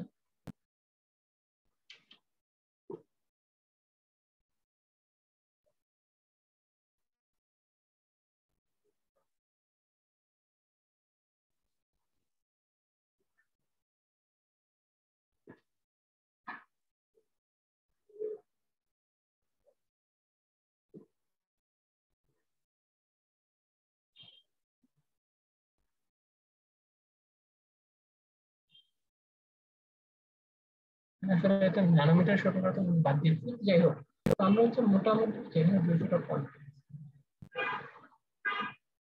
তো আমরা হচ্ছে মোটামুটি আর কি এরকম একটা রিফ্লেকশন প্যাটার্ন রাষ্ট্র থেকে আসছে, বাট পুরোপুরি তো আসলে ডিবিআর এর মতো হয় হয়তো একটু সমস্যা আছে কোথাও। তো জেনারেলি যেটা আসার কথা সেটা হচ্ছে আমরা যে সেন্টার ফ্রিকোয়েন্সিটা ক্যালকুলেট করছি 630 ন্যানোমিটারে, ল্যাম্বডার সাথে আমরা যদি রিফ্লেকশন প্যাটার্নটা দেখিয়ে দেব। তো এটার একটা এই সেন্টার ফ্রিকোয়েন্সিটা থাকবে 630 ন্যানোমিটার, আর এটা একটা স্টার্টিং ডেল্টা ল্যাম্বডা বা উইথ থাকবে। ওকে, সো এটা হচ্ছে তোমাদের একটা অ্যাসাইনমেন্ট হতে পারে যে তোমরা হচ্ছে এরকম একটা ব্যাক রিফ্লেক্টর বানাবা এবং n এর ভ্যালু মানে পেয়ার নাম্বার অফ পেয়ারস বাড়ায় কমায় দেখবা। আচ্ছা, এখানে এটা একটা ফ্যাক্টর হতে পারে যে আমি n এর নাম্বার অফ পেয়ারস একটু বাড়ানো দরকার ছিল বা অন্য কোনো সমস্যাও থাকতে পারে, আসলে সেটা একটু দেখতে হবে। তো এটা হচ্ছে তোমাদের একটা মানে ইনিশিয়াল যদি কেউ মিপি সিমুলেশন করে বেঞ্চমার্কিং করতে চান তাহলে ব্যাক রিফ্লেক্টর খুব ভালো একটা ওয়ে।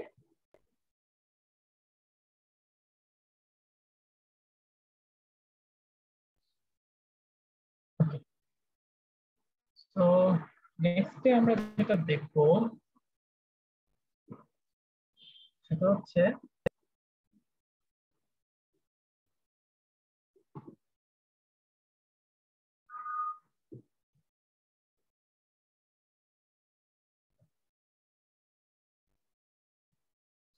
Fur field pattern. তো আমি হচ্ছে একটা স্ট্রাকচারে ফার ফিল্ড প্যাটার্ন দেখি। ফার ফিল্ড কি জিনিস?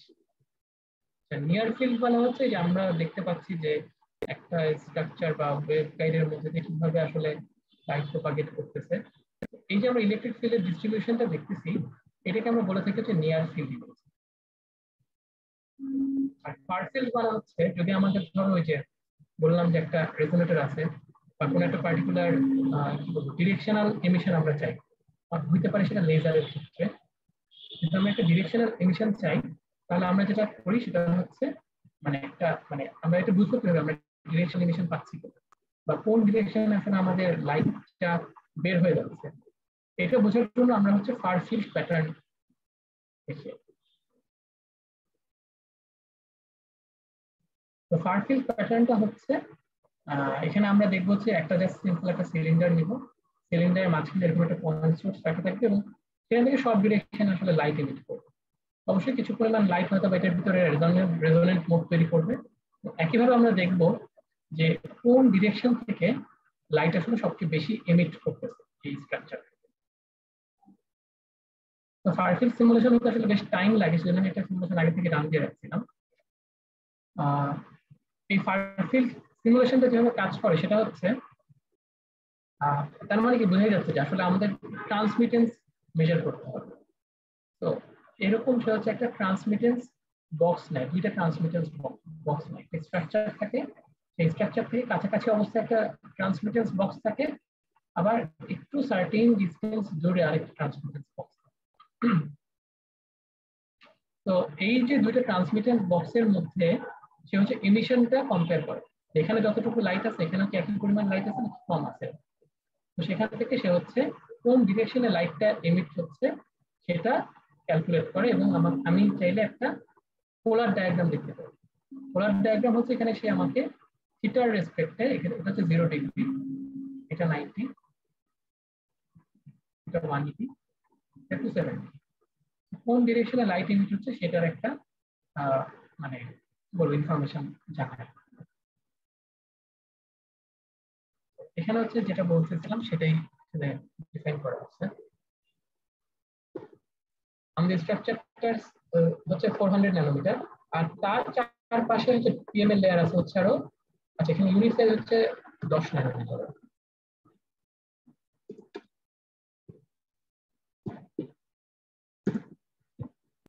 তো এখানে আমাদের স্ট্রাকচার যে মানে সিমুলেশন হচ্ছে 4000 ন্যানোমিটার এরিয়া আর তার চারপাশে 2 মাইক্রোমিটার করে আর পিএমএল আছে আর রেজোলিউশন হচ্ছে 2। তো এখানে হচ্ছে আমাদের স্ট্রাকচারটা যতটুকু তার সাথে হচ্ছে আমরা পিএমএল লেয়ারটা অ্যাড করে আমাদের সেল সাইজটা ডিফাইন করতে পারি। 2 দিয়ে গুণ করা হয়েছে কারণ আমাদের দুই পাশে পিএমএল লেয়ার।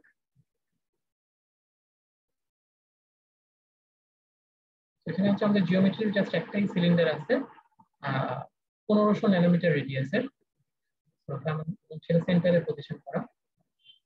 আর ম্যাটেরিয়াল হিসেবে রিফ্র্যাক্টিভ ইনডেক্স দেওয়া আছে হচ্ছে 4, আর সেটা ব্যান্ড সেটাও দেওয়া আছে। এটা গসিয়ান সোর্স ইউজ করতেছি, এখানে একটু গসিয়ান সোর্স ইউজ করতে হবে। ফার ফিল্ড প্যাটার্ন দেখার সময় গসিয়ান সোর্স ইউজ করতে হবে, কারণ কন্টিনিউয়াস সোর্স ইউজ করলে সে আসলে কম্পেয়ার করতে পারবে না যে আগের ফিল্ডের তুলনায় নতুন ফিল্ড কোন দিকে আসছে বা কোন দিকে। তো যেটা বলতেছিলাম যে এখানে সে দুইটা বক্স ইউজ করে, দুইটা মনিটর ইউজ করে। এটা হচ্ছে আসলে ওই ট্রান্সমিটেন্স বক্সের মতো। একটা হচ্ছে নিয়ার ফিল্ড বক্স থাকে, চারটা ফ্লাক্স প্লেন থাকবে আর কি। তো এই ফ্লাক্স প্লেনটা ডিফাইন করা হচ্ছে যে আমাদের এই ট্রান্সমিটেন্সের মতো পজিশন দেওয়া থাকে, সাইজ দেওয়া থাকে, আর ওয়েট দেওয়া থাকে। এটা একটা ইম্পর্টেন্ট বিষয়। ওয়েট মানে হচ্ছে ওই যে আমি বলছিলাম যে লাইট যদি অ্যাকচুয়ালি পজিটিভ ডিরেকশনে যায়, এই ডিরেকশনে যায় তাহলে সেটা কোনো ধরে পজিটিভ, এই ডিরেকশনে গেলে ধরে নেগেটিভ। তো আমার তো 4টা বক্স আছে, 4টা বক্সের মধ্যে পজিটিভ ডিরেকশনের বক্সগুলোর ফিল্ডকে আমরা পজিটিভই ধরবো, এই দুটো বক্স পজিটিভ ধরবো, এই নিচের দুটো বক্সকে আমরা বক্সের যে ফিল্ডটা থাকবে সেটাকে আমরা নেগেটিভ -1 দিয়ে গুণ করব, কারণ -1 দিয়ে গুণ করে দিলে সেটা আসলে পজিটিভ হয়ে যাবে। এটা কিন্তু ইম্পর্টেন্ট। এখানে আমার ওয়েট দিয়ে হচ্ছে +1 -1 +1 -1 দিয়ে আর কি ফিল্ডটা ডিফাইন করে। নেক্সট হচ্ছে আমাদের আরেকটা ফ্লাক্স বক্স থাকবে যেটা হচ্ছে আরেকটু দূরে। আচ্ছা, একটু দূরে না, সেটা হচ্ছে আমরা সেই আগের যে ফ্লাক্স গুলো আছে সেগুলাকে আর কি হিসাব করে দেখবো, যে ফ্লাক্স গুলাকে অ্যাড করে দেখবো, অ্যাড করবো। দেন হচ্ছে আমাদের এখানে একটা রান টাইম দিতে হবে। তো এখানে আমরা চাইলে যে একই সাথে হারমিনভি ফাংশনটা ইউজ করে এখানে কোনো রেজোনেন্স মোড আছে কিনা সেটাও বের করতে পারবো, আর কতক্ষণ ধরে রান হবে সেটাও ডিফাইন করবো। আলটিমেটলি আমি যদি রানটা দিই, এটা রান হতে বোধহয় আমার প্রায় 1 ঘন্টার মতো সময় লাগতেছে। আমি আগে থেকে রান দিয়ে রাখছিলাম।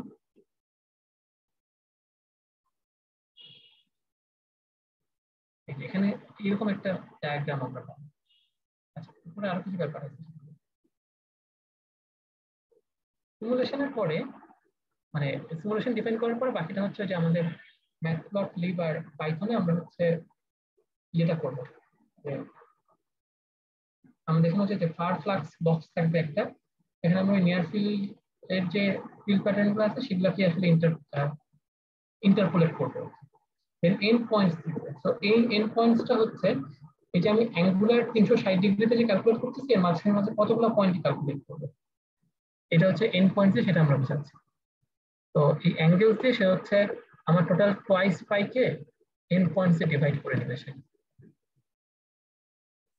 তারপর হচ্ছে এখান থেকে কিছু কোড আছে, সেই কোডের মাধ্যমে যে সেই নিয়ার ফিল্ড বক্সের ফিল্ড প্যাটার্ন গুলো থেকে ইলেকট্রিক ফিল্ড আর ম্যাগনেটিক ফিল্ড থেকে হচ্ছে পয়েন্টিং ভেক্টরের মাধ্যমে পাওয়ারটা ক্যালকুলেট করবে।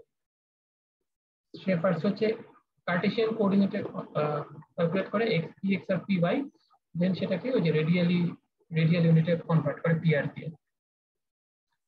দেন একটা ফার ফ্লাক্স সাইকেল ডিফাইন করে এবং ফাইনালি এটাকে একটা পোলার প্লটে কনভার্ট করে। সেটা হচ্ছে পোলার প্লটটা আমরা নিচে দেখতে পাচ্ছি।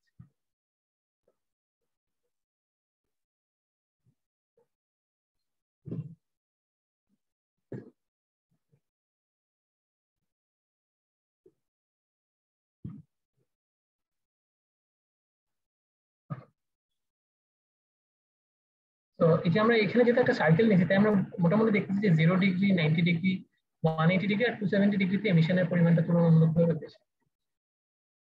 তো এটা আবার এই ফার ফিল্ড প্যাটার্ন কিন্তু যে টাইমের উপর চেঞ্জ হতে পারে, মানে আমাদের রান টাইমের উপর ডিপেন্ড করে। তো আমরা হচ্ছে রান টাইমটা মানে বাড়ায় দেখবো যে ফার ফিল্ড প্যাটার্নটা চেঞ্জ হয় কিনা। আমরা আসলে এখানে রান টাইম অনেক কমাই দিচ্ছি যাতে তাড়াতাড়ি শেষ হয়। আমার মনে হয় এটা অ্যাকুরেট না, কারণ যেহেতু এটা একটা সিলিন্ড্রিক্যাল স্ট্রাকচার, তো এখানে আসলে সব দিক থেকে সমানভাবে এমিট হওয়ার কথা।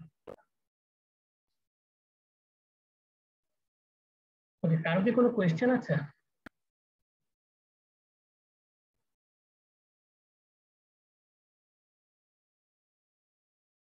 হ্যালো, আমার একটা কোয়েশ্চেন আছে, এটা রিলেটেড না। সেটা হচ্ছে যে আমরা একটা প্রবলেম ফেস করছিলাম, সেটা হচ্ছে মানে আমাদের যে পিরিয়ডিক স্ট্রাকচার গুলো যে আমরা রেডি করব, তো সেখানে দেখলাম যে কে পয়েন্টস নামে একটা জিনিস আছে যেটা দিয়ে আমাদের সিমুলেশনটাকে চালাতে হয়। আমি অ্যাকচুয়ালি এটা একটু পরে ডিসকাস করব। হ্যাঁ বল, শেষ করব। কে পয়েন্টসটা তো কি পয়েন্টসটা কিভাবে ডিফাইন করতে হবে করবা এটা? মানে এটার সাথে ল্যাটিস প্যারামিটারের রিলেশনটা কি, এটা নিয়ে কনফিউজ হয়ে গেছি।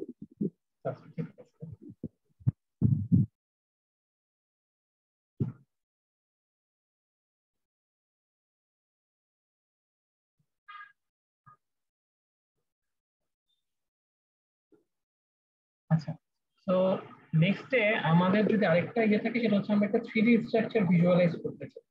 কিভাবে? এটা হচ্ছে তোমাদের আমি দেখুন যে ইভেন্টে কোয়েশ্চেনও আসছে, তো আমি হচ্ছে এটা একটু দেখাই দিতে চাই যে আমরা এখানে হচ্ছে একটা 3D স্ট্রাকচার ডিফাইন করতেছি। এটা মিপের এক্সাম্পলই আছে, একটা প্রিজম টাইপের স্ট্রাকচার এবং প্রিজমের মধ্যে কোণ আছে।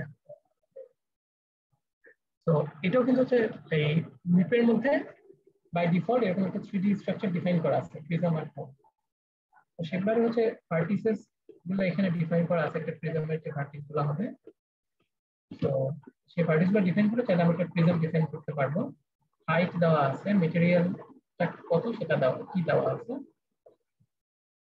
আর এটা হচ্ছে একটা কোণ ডিফাইন করা আছে, রেডিয়াস, হাইট, আর দুইটা রেডিয়াস দেওয়া থাকতে হয় এখানে। একটা হচ্ছে ইনিশিয়াল রেডিয়াস আর একটা হচ্ছে মানে একটা হচ্ছে বটমের রেডিয়াস, একটা হচ্ছে টপ রেডিয়াস। এখানে যেমন বটম রেডিয়াসটা হচ্ছে 1 আর টপ রেডিয়াসটা হচ্ছে 0.1। আমরা তো জানি কনিক্যাল শেপের স্ট্রাকচার একটু যে ট্যাপার্ড হয়ে থাকে। এটা হচ্ছে সিমুলেশনের রেজোলিউশনটা ডিফাইন করা আছে। নেক্সট ডে 3D তে ভিজুয়ালাইজ করার জন্য আমাদের হচ্ছে মায়াবী নামের একটা প্যাকেজ আছে, ঠিক আছে? তো এই মায়াবী প্যাকেজটা আমরা হচ্ছে এখানে পাইথনে ইম্পোর্ট করে নিচ্ছি, এটা ইনস্টল করে নিতে আলাদা করে। দেন হচ্ছে আমরা এই কন্ট্যুর 3D ইমেজ থেকে আমরা হচ্ছে আমাদের এই 3D স্ট্রাকচারটা দেখতে পারবো। তো আমি তো তোমাদেরকে যে গতকাল বলছিলাম যে একটা প্র্যাকটিক্যাল রিসার্চের দেখাতে চাই প্রজেক্ট।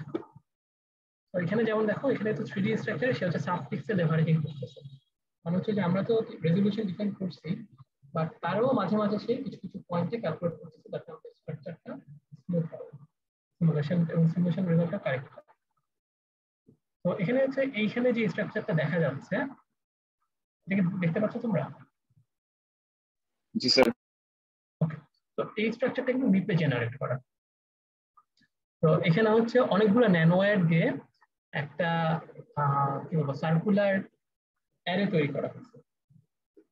তো এটা আর কি আমার এমএসসি থিসিসের একটা কাজ ছিল।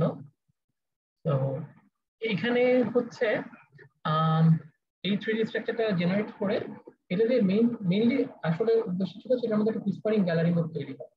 মানে হচ্ছে যে আমরা তো সলিড রিং রেজোনেটরে দেখলাম যে একটা হুইসপারিং গ্যালারি মোড তৈরি হচ্ছে।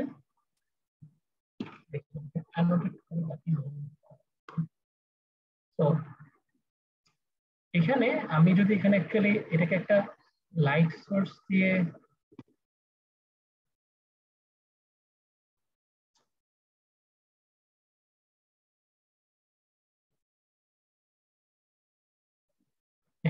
আমি যদি এখানে একটা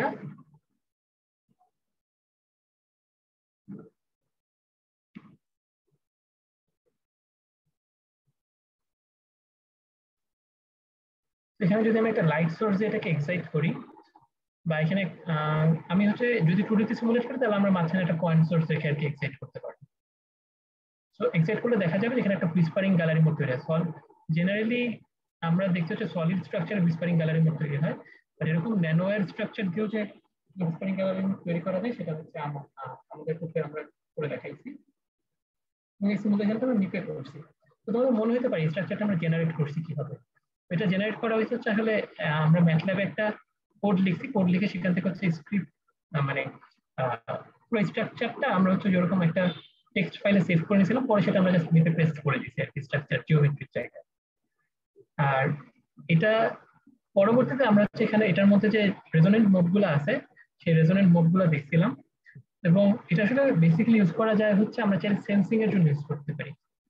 সেন্সিং বলতে আমাদের যদি এখানে কোনো ন্যানো পার্টিকেল থাকে, তারপর এখানে আমরা একটা ন্যানো পার্টিকেল বসাইলাম, তো যদি ন্যানো পার্টিকেল বসাই তাহলে এখানে যে হুইসপারিং গ্যালারি মোডটা তৈরি হয় বা যে রেজোনেন্ট মোডটা তৈরি হয় সেটা একটা সার্টেন ল্যামডা থাকে এবং কোয়ালিটি ফ্যাক্টর থাকে, যেটা আমরা অলরেডি দেখছি। তো এই ল্যামডা এবং কোয়ালিটি ফ্যাক্টরে একটা শিফট হয়। তো তোমার এখানে তোমরা যদি নিয়ার ফিল্ড ইমেজগুলো দেখো,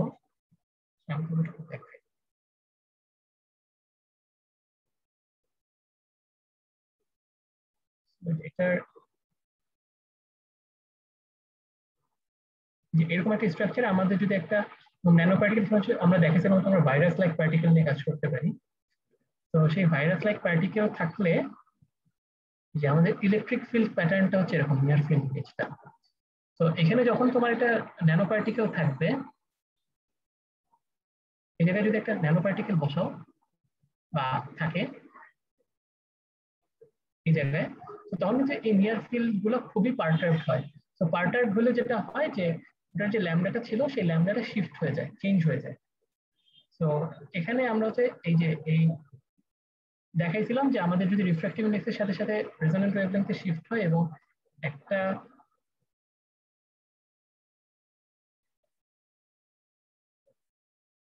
এরকম ভাইরাস লাইক পার্টিকেল যদি ডিফারেন্ট জায়গায় বসাই, তাহলে ওয়েভলেংথের শিফটটা মানে স্ট্রাকচারের যে কোনো জায়গায় থাকলেও আসলে দুইটা ডিফারেন্ট রেজোন্যান্ট মোড ইউজ করে আমরা হচ্ছে এই ভাইরাসটা, ইভেন সেই ভাইরাসটা কোন পজিশনে আছে এবং সেটার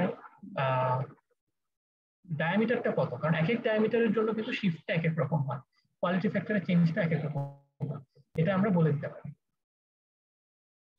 তো এরকম একটা কাজ হচ্ছে আমরা পুরোপুরি মিপ ইউজ করে ফেলছিলাম।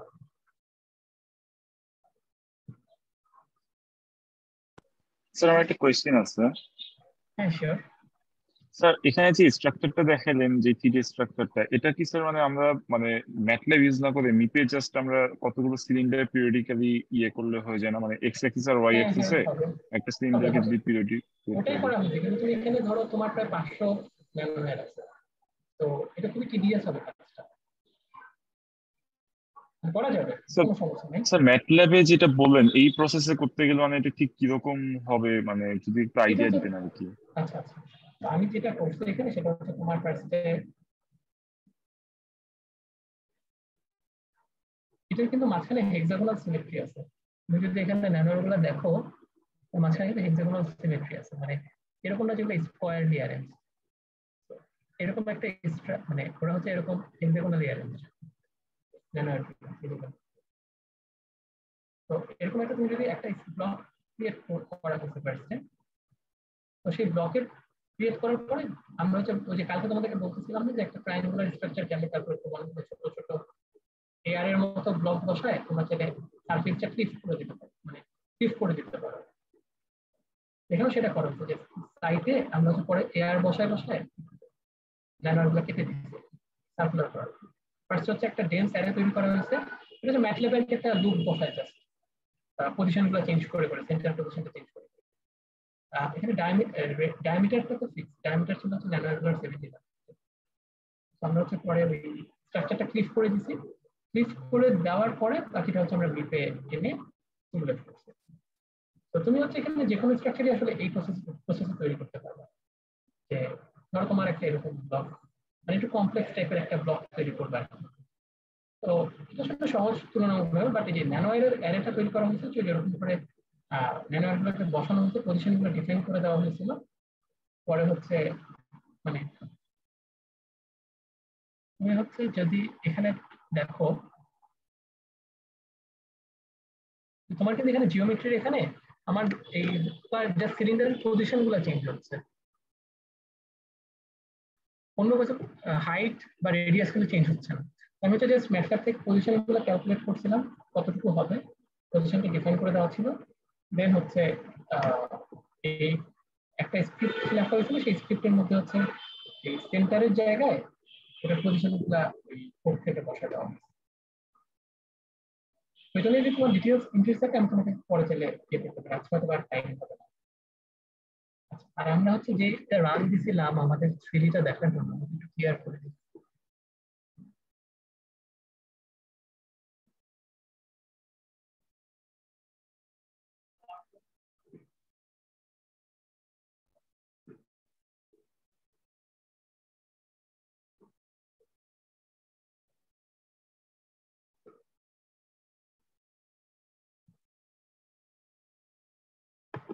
আরেকটা সাথে আমি ক্লিয়ার করতে পারছি।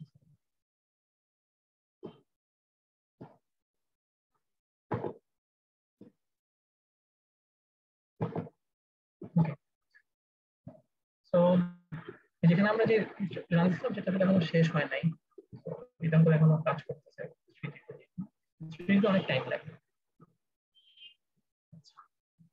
স্যার আমরা কি যে কোনো ব্লকে 3D স্ট্রাকচার এই কোড দিয়ে ইয়ে করতে পারবো, অবজার্ভ করতে পারবো মায়াভি ইউজ করে? হ্যাঁ হ্যাঁ, মাই ইউজ করে পারবো। তো হচ্ছে সে হচ্ছে জাস্ট হচ্ছে ইপিএস ডাটাটা নেবে গেট সেলন থেকে, দেন হচ্ছে এই প্যাকেজটা ইউজ করে জাস্ট শো করে দিবে, আর কিছু করবে না। আর পরে তোমাদের কাজটা যেগুলো হচ্ছে ওই 3D স্ট্রাকচারের মতো করে সোর্স বসায় বা অন্য কিছু বসায় ক্যালকুলেট করে সেটা করতে পারবে। আচ্ছা, এখানে একটা ভালো ব্যাপার সেটা হচ্ছে আমরা জাস্ট সিমুলেশনটা ইনিশিয়ালাইজ করছি ইনিশিয়াল দিয়ে, এখানে কোনো সোর্স আর কিছু ইউজ করা হয়নি। তো জাস্ট হচ্ছে সে স্ট্রাকচারটা জেনারেট করবে এবং সেটাই দেখাবে। আর এরপরে হচ্ছে তোমাদের কিছু কোয়েশ্চেন ছিল, এর মধ্যে একটা কোয়েশ্চেন যেমন আজকে পাইছি আমি, সেটা হচ্ছে যে পিরিয়ডিসিটি নিয়ে আমরা আসলে কিভাবে কাজ করব। আমি তোমাদেরকে গতকাল হচ্ছে এইটার কথা বলছিলাম, এটা হচ্ছে সিম্পেটাস। আর সিম্পেটাস হচ্ছে এই মিপেরই কিছু অ্যাকচুয়ালি প্র্যাকটিক্যাল কাজ এখানে দেখানো আছে। যেমন এখানে বেশ কিছু এক্সাম্পল আছে। একটা organic LED light extraction efficiency কিভাবে বের করা যায়, সিলিকন আনইনসুলেটর স্ট্রিপ ওয়েভগাইডের এটা একটা ফটোনিক ক্রিস্টাল, তো এটা হচ্ছে এমপিভি দিয়ে করা, সেটা ফটোনিক ব্যান্ড গ্যাপ গুলো বের করছে। তারপর হচ্ছে মিপের একটা ফার ফিল্ড রেডিয়েটেড পাওয়ার বের করছে ব্র্যাক রেটিং আউটকাপের সাথে। তো আমাদের যারা যদি লেজার নিয়ে কাজ করতে থাকে এবং ফার ফিল্ড দেখতে হয় তারাও সেটা এখানে করতে পারবে। তো আমি তোমাদেরকে যেটা দেখাইতে চাচ্ছিলাম সেটা হচ্ছে এই সিম্পেটাসে অনেকগুলো, বাট এগুলো বেশ অ্যাডভান্সড টাইপের প্রজেক্ট। তোমরা হচ্ছে আগে ওই মিপের কিছু এক্সাম্পল করে দেন হচ্ছে এটা দেখতে পারো। এখানে মানে অনেক ডাইভার্স কাজ করা যায় এটা দিয়ে, এবং ওই যে বললাম যে রিসেন্টলি রামান স্পেক্ট্রা অ্যাড করা হয়েছে এবং অ্যাডভান্স সলভার্স দিয়ে ইনভার্স ডিজাইনও এখন করা যায় মিপে। মানে খুব বেশি ডিটেইলসে করা যায় না, বাট কিছুটা করা যায়। তো ইনভার্স ডিজাইন তোমরা জানি না জানো কিনা কতটুকু, বাট ইনভার্স ডিজাইন নিয়ে হচ্ছে ধরো যে মানে এখন খুবই হট টপিক আর কি ফটোনিক্স। তো ইনভার্স ডিজাইনের কনসেপ্ট হচ্ছে এরকম যে আমরা কি করি, আগে একটা স্ট্রাকচার ডিজাইন করি, দেন হচ্ছে ওটার আউটপুট কিরকম আসে সেটা দেখি। আর ইনভার্স ডিজাইনের ক্ষেত্রে প্রসেসটা জাস্ট উল্টা, নাম থেকে বোঝা যায় যে আগে হচ্ছে আমরা আউটপুটটা ডিফাইন করি কি কি চাই আমরা, দেন সেই আউটপুট পাওয়ার জন্য কিরকম স্ট্রাকচার দরকার সেটা আমরা ডিজাইন করি। তো সেরকম কিছু কাজও এখন আসলে লিপের মাধ্যমে করা যায়, যদি আমি আসলে লিপের সেটা একটু করে দেখি। তো আমি তোমাদেরকে এখানে যেটা দেখাতে চাচ্ছিলাম যে তোমরা হচ্ছে পিরিয়ডিক বাউন্ডারি কন্ডিশন কিভাবে ডিফাইন করবে। তো এখানে হচ্ছে কে পয়েন্টস আছে। তো কে পয়েন্টসের সাথে যেমন তোমাদেরকে বলছিলাম যে ল্যাটিসের আসলে কোনো সম্পর্ক নেই। মানে আইডিয়াটা ওখান থেকে আসছে যে আমাদের পিরিয়ডিক থাকলে আসলে একটা ল্যাটিসের মতো থাকে, সেজন্য আমরা এটাকে কে পয়েন্টস বলতেছি। এবং তোমরা যদি আসলে এমপিবি নিয়ে যদি কাজ করা হয় তাহলে হচ্ছে দেখবা যে সেখানে কে পয়েন্টস এর ইমপ্লিকেশনটা অনেক বেশি।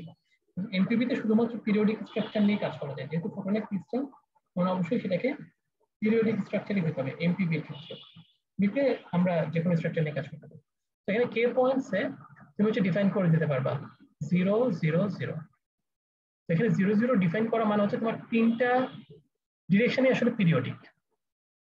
But on top of that তুমি যদি অ্যাকচুয়ালি পিএমএল ডিফাইন করো পরবর্তীতে, মনে করো তোমার একটা স্ট্রাকচার আছে যেমন গতকালকে বলতেছিলাম ন্যানোয়ার আছে, সেটা হচ্ছে এক্স আর ওয়াই ডিরেকশনে পিরিয়ডিক, আর জেড ডিরেকশনে কি আমাদের সোর্স থেকে লাইট হচ্ছে এই ন্যানোয়ারের উপর পড়তেছে।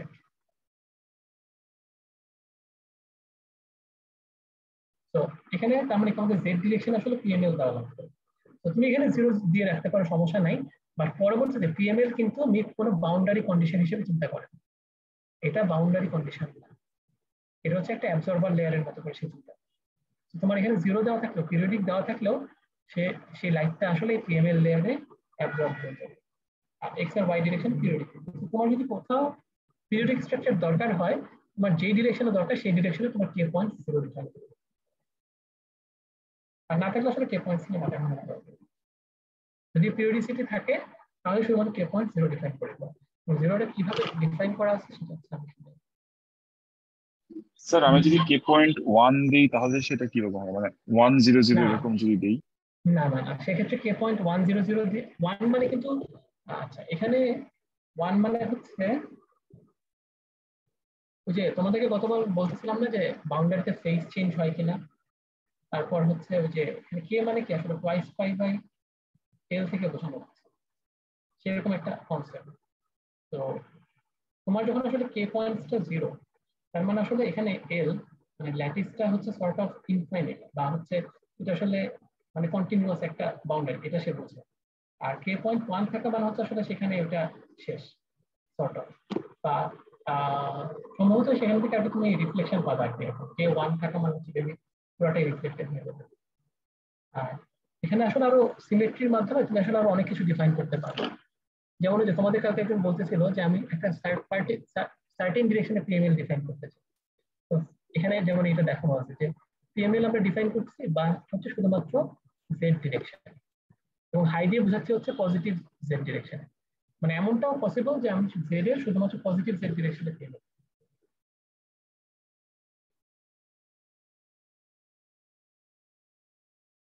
বুঝা গেছে? আচ্ছা, এই পয়েন্টস আমি বুঝতে দেখাতে পারছি। যাচ্ছিলাম।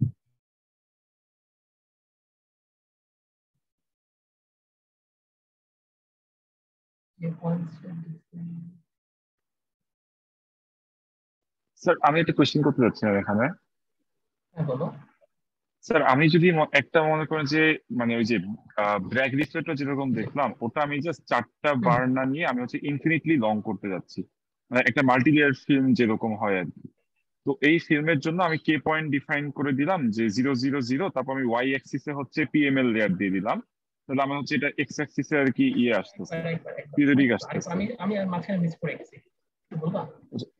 মানে স্যার বলতেছিলাম যে একটা মাল্টি লেয়ার ফিল্ম যদি আমি করতে চাই এখানে, তো মাল্টি আমি লেয়ার হচ্ছে ফ্রেম, এখানে ওকে।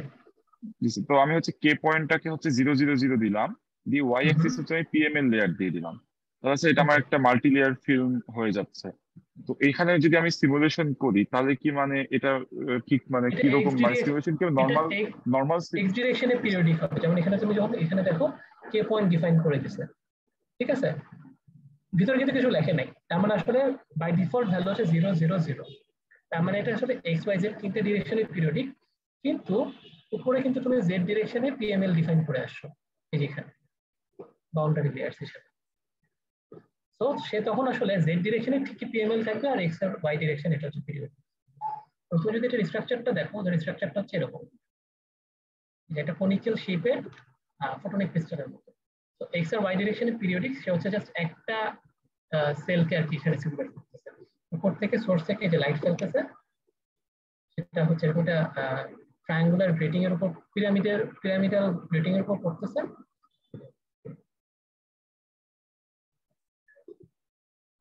তো পিরিয়ডিসিটি কিভাবে ডিফাইন করা যায় আশা করি বুঝতে পারছো। আচ্ছা, দেন হচ্ছে আরেকটা, যেটা হচ্ছে যে আমি গতকালকে বলছিলাম যে আমাদের মিপ এর মেটেরিয়ালস লাইব্রেরি আছে, সেটা হচ্ছে এইখানে তোমরা হচ্ছে এই যে মিপ ডট এটা মেটেরিয়ালস লাইব্রেরি ফাইলটা তোমাদের রেখে দিতে হবে, এবং সেখান থেকে এই মেটেরিয়াল গুলা তোমরা ইম্পোর্ট করতে পারো।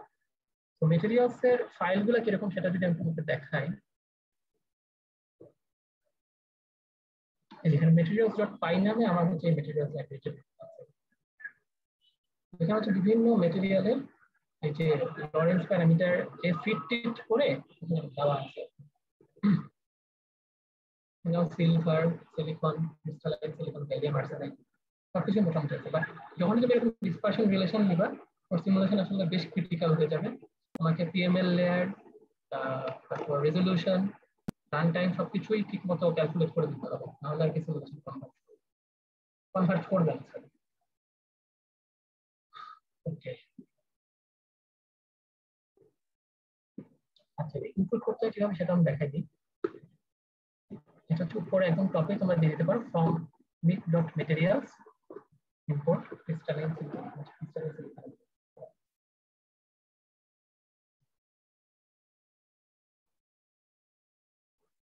ওকে, আর কি কারো কোনো কোয়েশ্চেন আছে? আমি মোটামুটি অনেক কোয়েশ্চেনই অ্যান্সার করে ট্রাই করছি। আচ্ছা তোমাদের ইভেন্টে কিছু কোয়েশ্চেন ছিল, তাহলে সেগুলো দেখে আসি। স্যার ব্যান্ড স্ট্রাকচার দেখার জন্য এমপিবি তে মোড সলভার নামে একটা মোড সলভার মানে ক্লাস আছে। আবার হারমিন ভিডিও দেখলাম যে মানে ব্যান্ড স্ট্রাকচার সলভ করা যায়। তো মানে যেটা মানে এখানে কি কোনো পার্থক্য আছে? হারমিন ভি দিয়ে আসলে কিভাবে ব্যান্ড স্ট্রাকচার বের করে এটা আমি ঠিক শিওর না, আমি মোড সলভার ইউজ করে করছি। সো এটা আমি আসলে স্যার মোড সলভার ইউজ করে ওটা একটু দেখাতে পারবেন স্যার কিভাবে এটা করে? আজকে তো টাইম পারমিট করবে না, তো আচ্ছা আমার কাছে পড়া আছে কিনা একটু দেখি। আচ্ছা এটা নিয়ে আমি তোমাদের সাথে এই যদি সবাই ইয়ে থাকে তাহলে আমরা আরেকদিন আরেকটা সেশন করতে পারি আর কি, এনপিভি দিয়ে কিভাবে আমরা আজকে আর কি আমার আবার একটা মিটিং আছে একটু পরে। তো আনফরচুনেটলি আমার আর কি টাইম আমার দিক থেকে টাইম নেই এটা আনফরচুনেটলি, সরি। তো তোমরা যদি চাও আমি অবশ্যই সেটা আমাকে যে কোনো সময় আমার মেইল অ্যাড্রেসটা আমি দিয়ে দিই, তো তোমরা আমাকে চাইলে মেইল করতে পারো। I'll try my best to help you.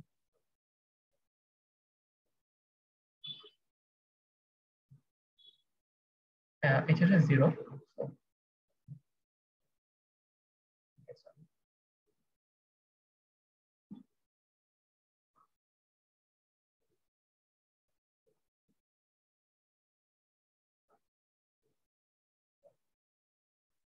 So, তোমরা চাইলে আমাকে যে কোনো সময় একটা মেইল করতে পারো।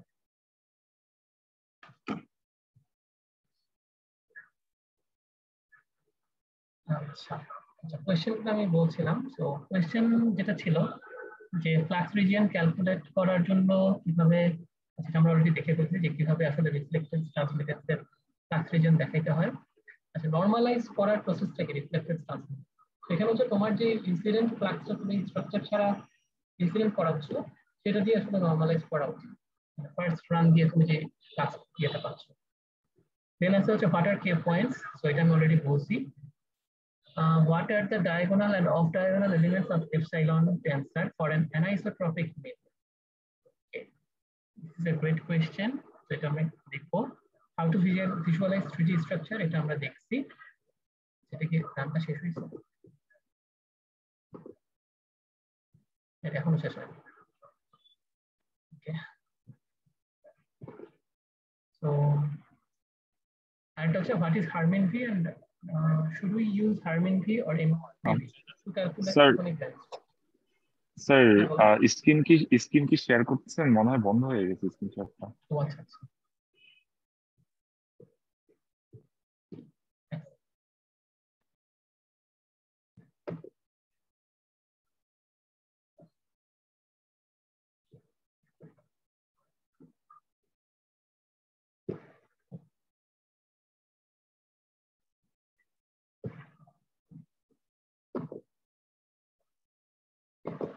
আচ্ছা স্ক্রিন কি দেখা যাচ্ছে?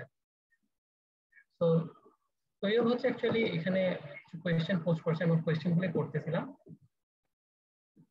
এখানে যেমন how to visualise 3D structure এটা আমরা দেখছি, হারমিন ভি দেখছি। আচ্ছা এইটা তোমার কোয়েশ্চেনটি অ্যাকচুয়ালি আস্ক করছে যে হারমিন ভি দিয়ে এমপিবি তে মানে হারমিন ভি দিয়ে কিভাবে ব্যান্ড স্ট্রাকচার ক্যালকুলেট করা, যেটা আসলে আমি কখনো কাজ করি নাই, আমি এক্সাক্ট অ্যানসারটা দিতে পারতেছি না, বাট এমপিবি তে মোড সলভার দিয়ে করছি, তো সেটা করা যাবে এবং সেটা মোটামুটি রেজাল্ট পাই। আর এই কোয়েশ্চেনটা আমরা এখন দেখবো যে ডায়াগোনাল আর off diagonal elements anisotropic medium কিভাবে আসলে আমরা ইয়ে করতে পারি। আচ্ছা এটাও আসলে এখন দেখাটা একটু ডিফিকাল্ট হবে, কারণ হচ্ছে এখানে হচ্ছে আমাদের, আচ্ছা তারপর আমি বলে দিই কোথায় অ্যান্সারটা। এখানে হচ্ছে তোমরা দেখবা যে ম্যাটেরিয়ালস সার্চ দিলে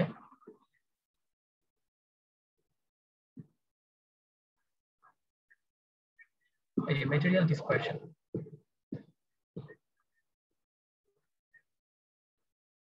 তো এটা যেমন হচ্ছে আমাদের সেলমিয়ার ইকুয়েশন। আমাদের যখন ওই যে ওয়েভলেংথ ডিপেন্ডেন্ট রিফ্র্যাক্টিভ ইন্ডেক্স বা এপসাইলন থাকবে, সেটাকে হচ্ছে আমরা এরকম একটা ইকুয়েশনে ফিট করে দিতে হয়। এটা হচ্ছে একটা ওয়ে, সেলমিয়ার ইকুয়েশন।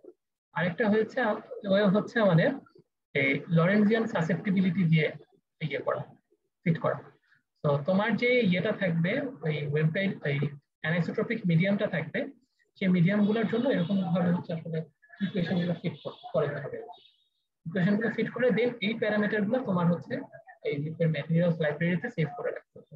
তারপর সেখান থেকে ওই লাইব্রেরি থেকে হচ্ছে মিডিয়ামকে ইম্পোর্ট করবা। আমি আসলে ওই যে খুবই শর্টকাটে অ্যান্সারটা দিলাম। তো তোমাদের যদি আরো পরে ইন ডিটেইলস দিয়ে লাগে তোমরা হচ্ছে আমাকে পরে নক করতে পারবে। ওকে, সো আর কি কারো কোনো কোয়েশ্চেন আছে?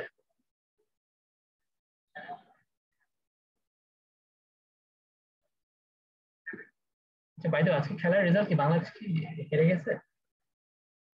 স্যার এটা তো ওয়ার্কশপ শুরু হওয়ার আগেই মনে হয় খেলা শেষ হয়ে গেছে। আচ্ছা, আমি হচ্ছে লাস্ট আধা ঘন্টা ফলো করতে পারি নাই। ওকে, সো তোমরা অনেকেই হচ্ছে প্রায় 2 দিন ধরে ধৈর্য ধরে এই ওয়ার্কশপটা শুনছো এবং করছো। তো তোমাদেরকে অনেক অনেক থ্যাঙ্কস, এবং আমার খুবই ভালো লাগছে এই ওয়ার্কশপটা নিয়ে। এবং ওয়ান্স এগেইন আমি সাজিদ স্যার এবং BUET optical and photonic society মানে তোমাদের সবাইকে অনেক অনেক ধন্যবাদ জানাচ্ছি। Sir thank you so much for this amazing session. Sir আপনার কাছে আসলে কৃতজ্ঞতা শেষ নাই, আপনি যতটা ডেডিকেশন দিয়ে আমাদেরকে সবকিছু এক বেসিক ধরে ধরে দেখাইছেন, সবাই আশা করি অনেক অনেক কিছু শিখতে পারছে। তো স্যার আমাদের তরফ থেকে স্যার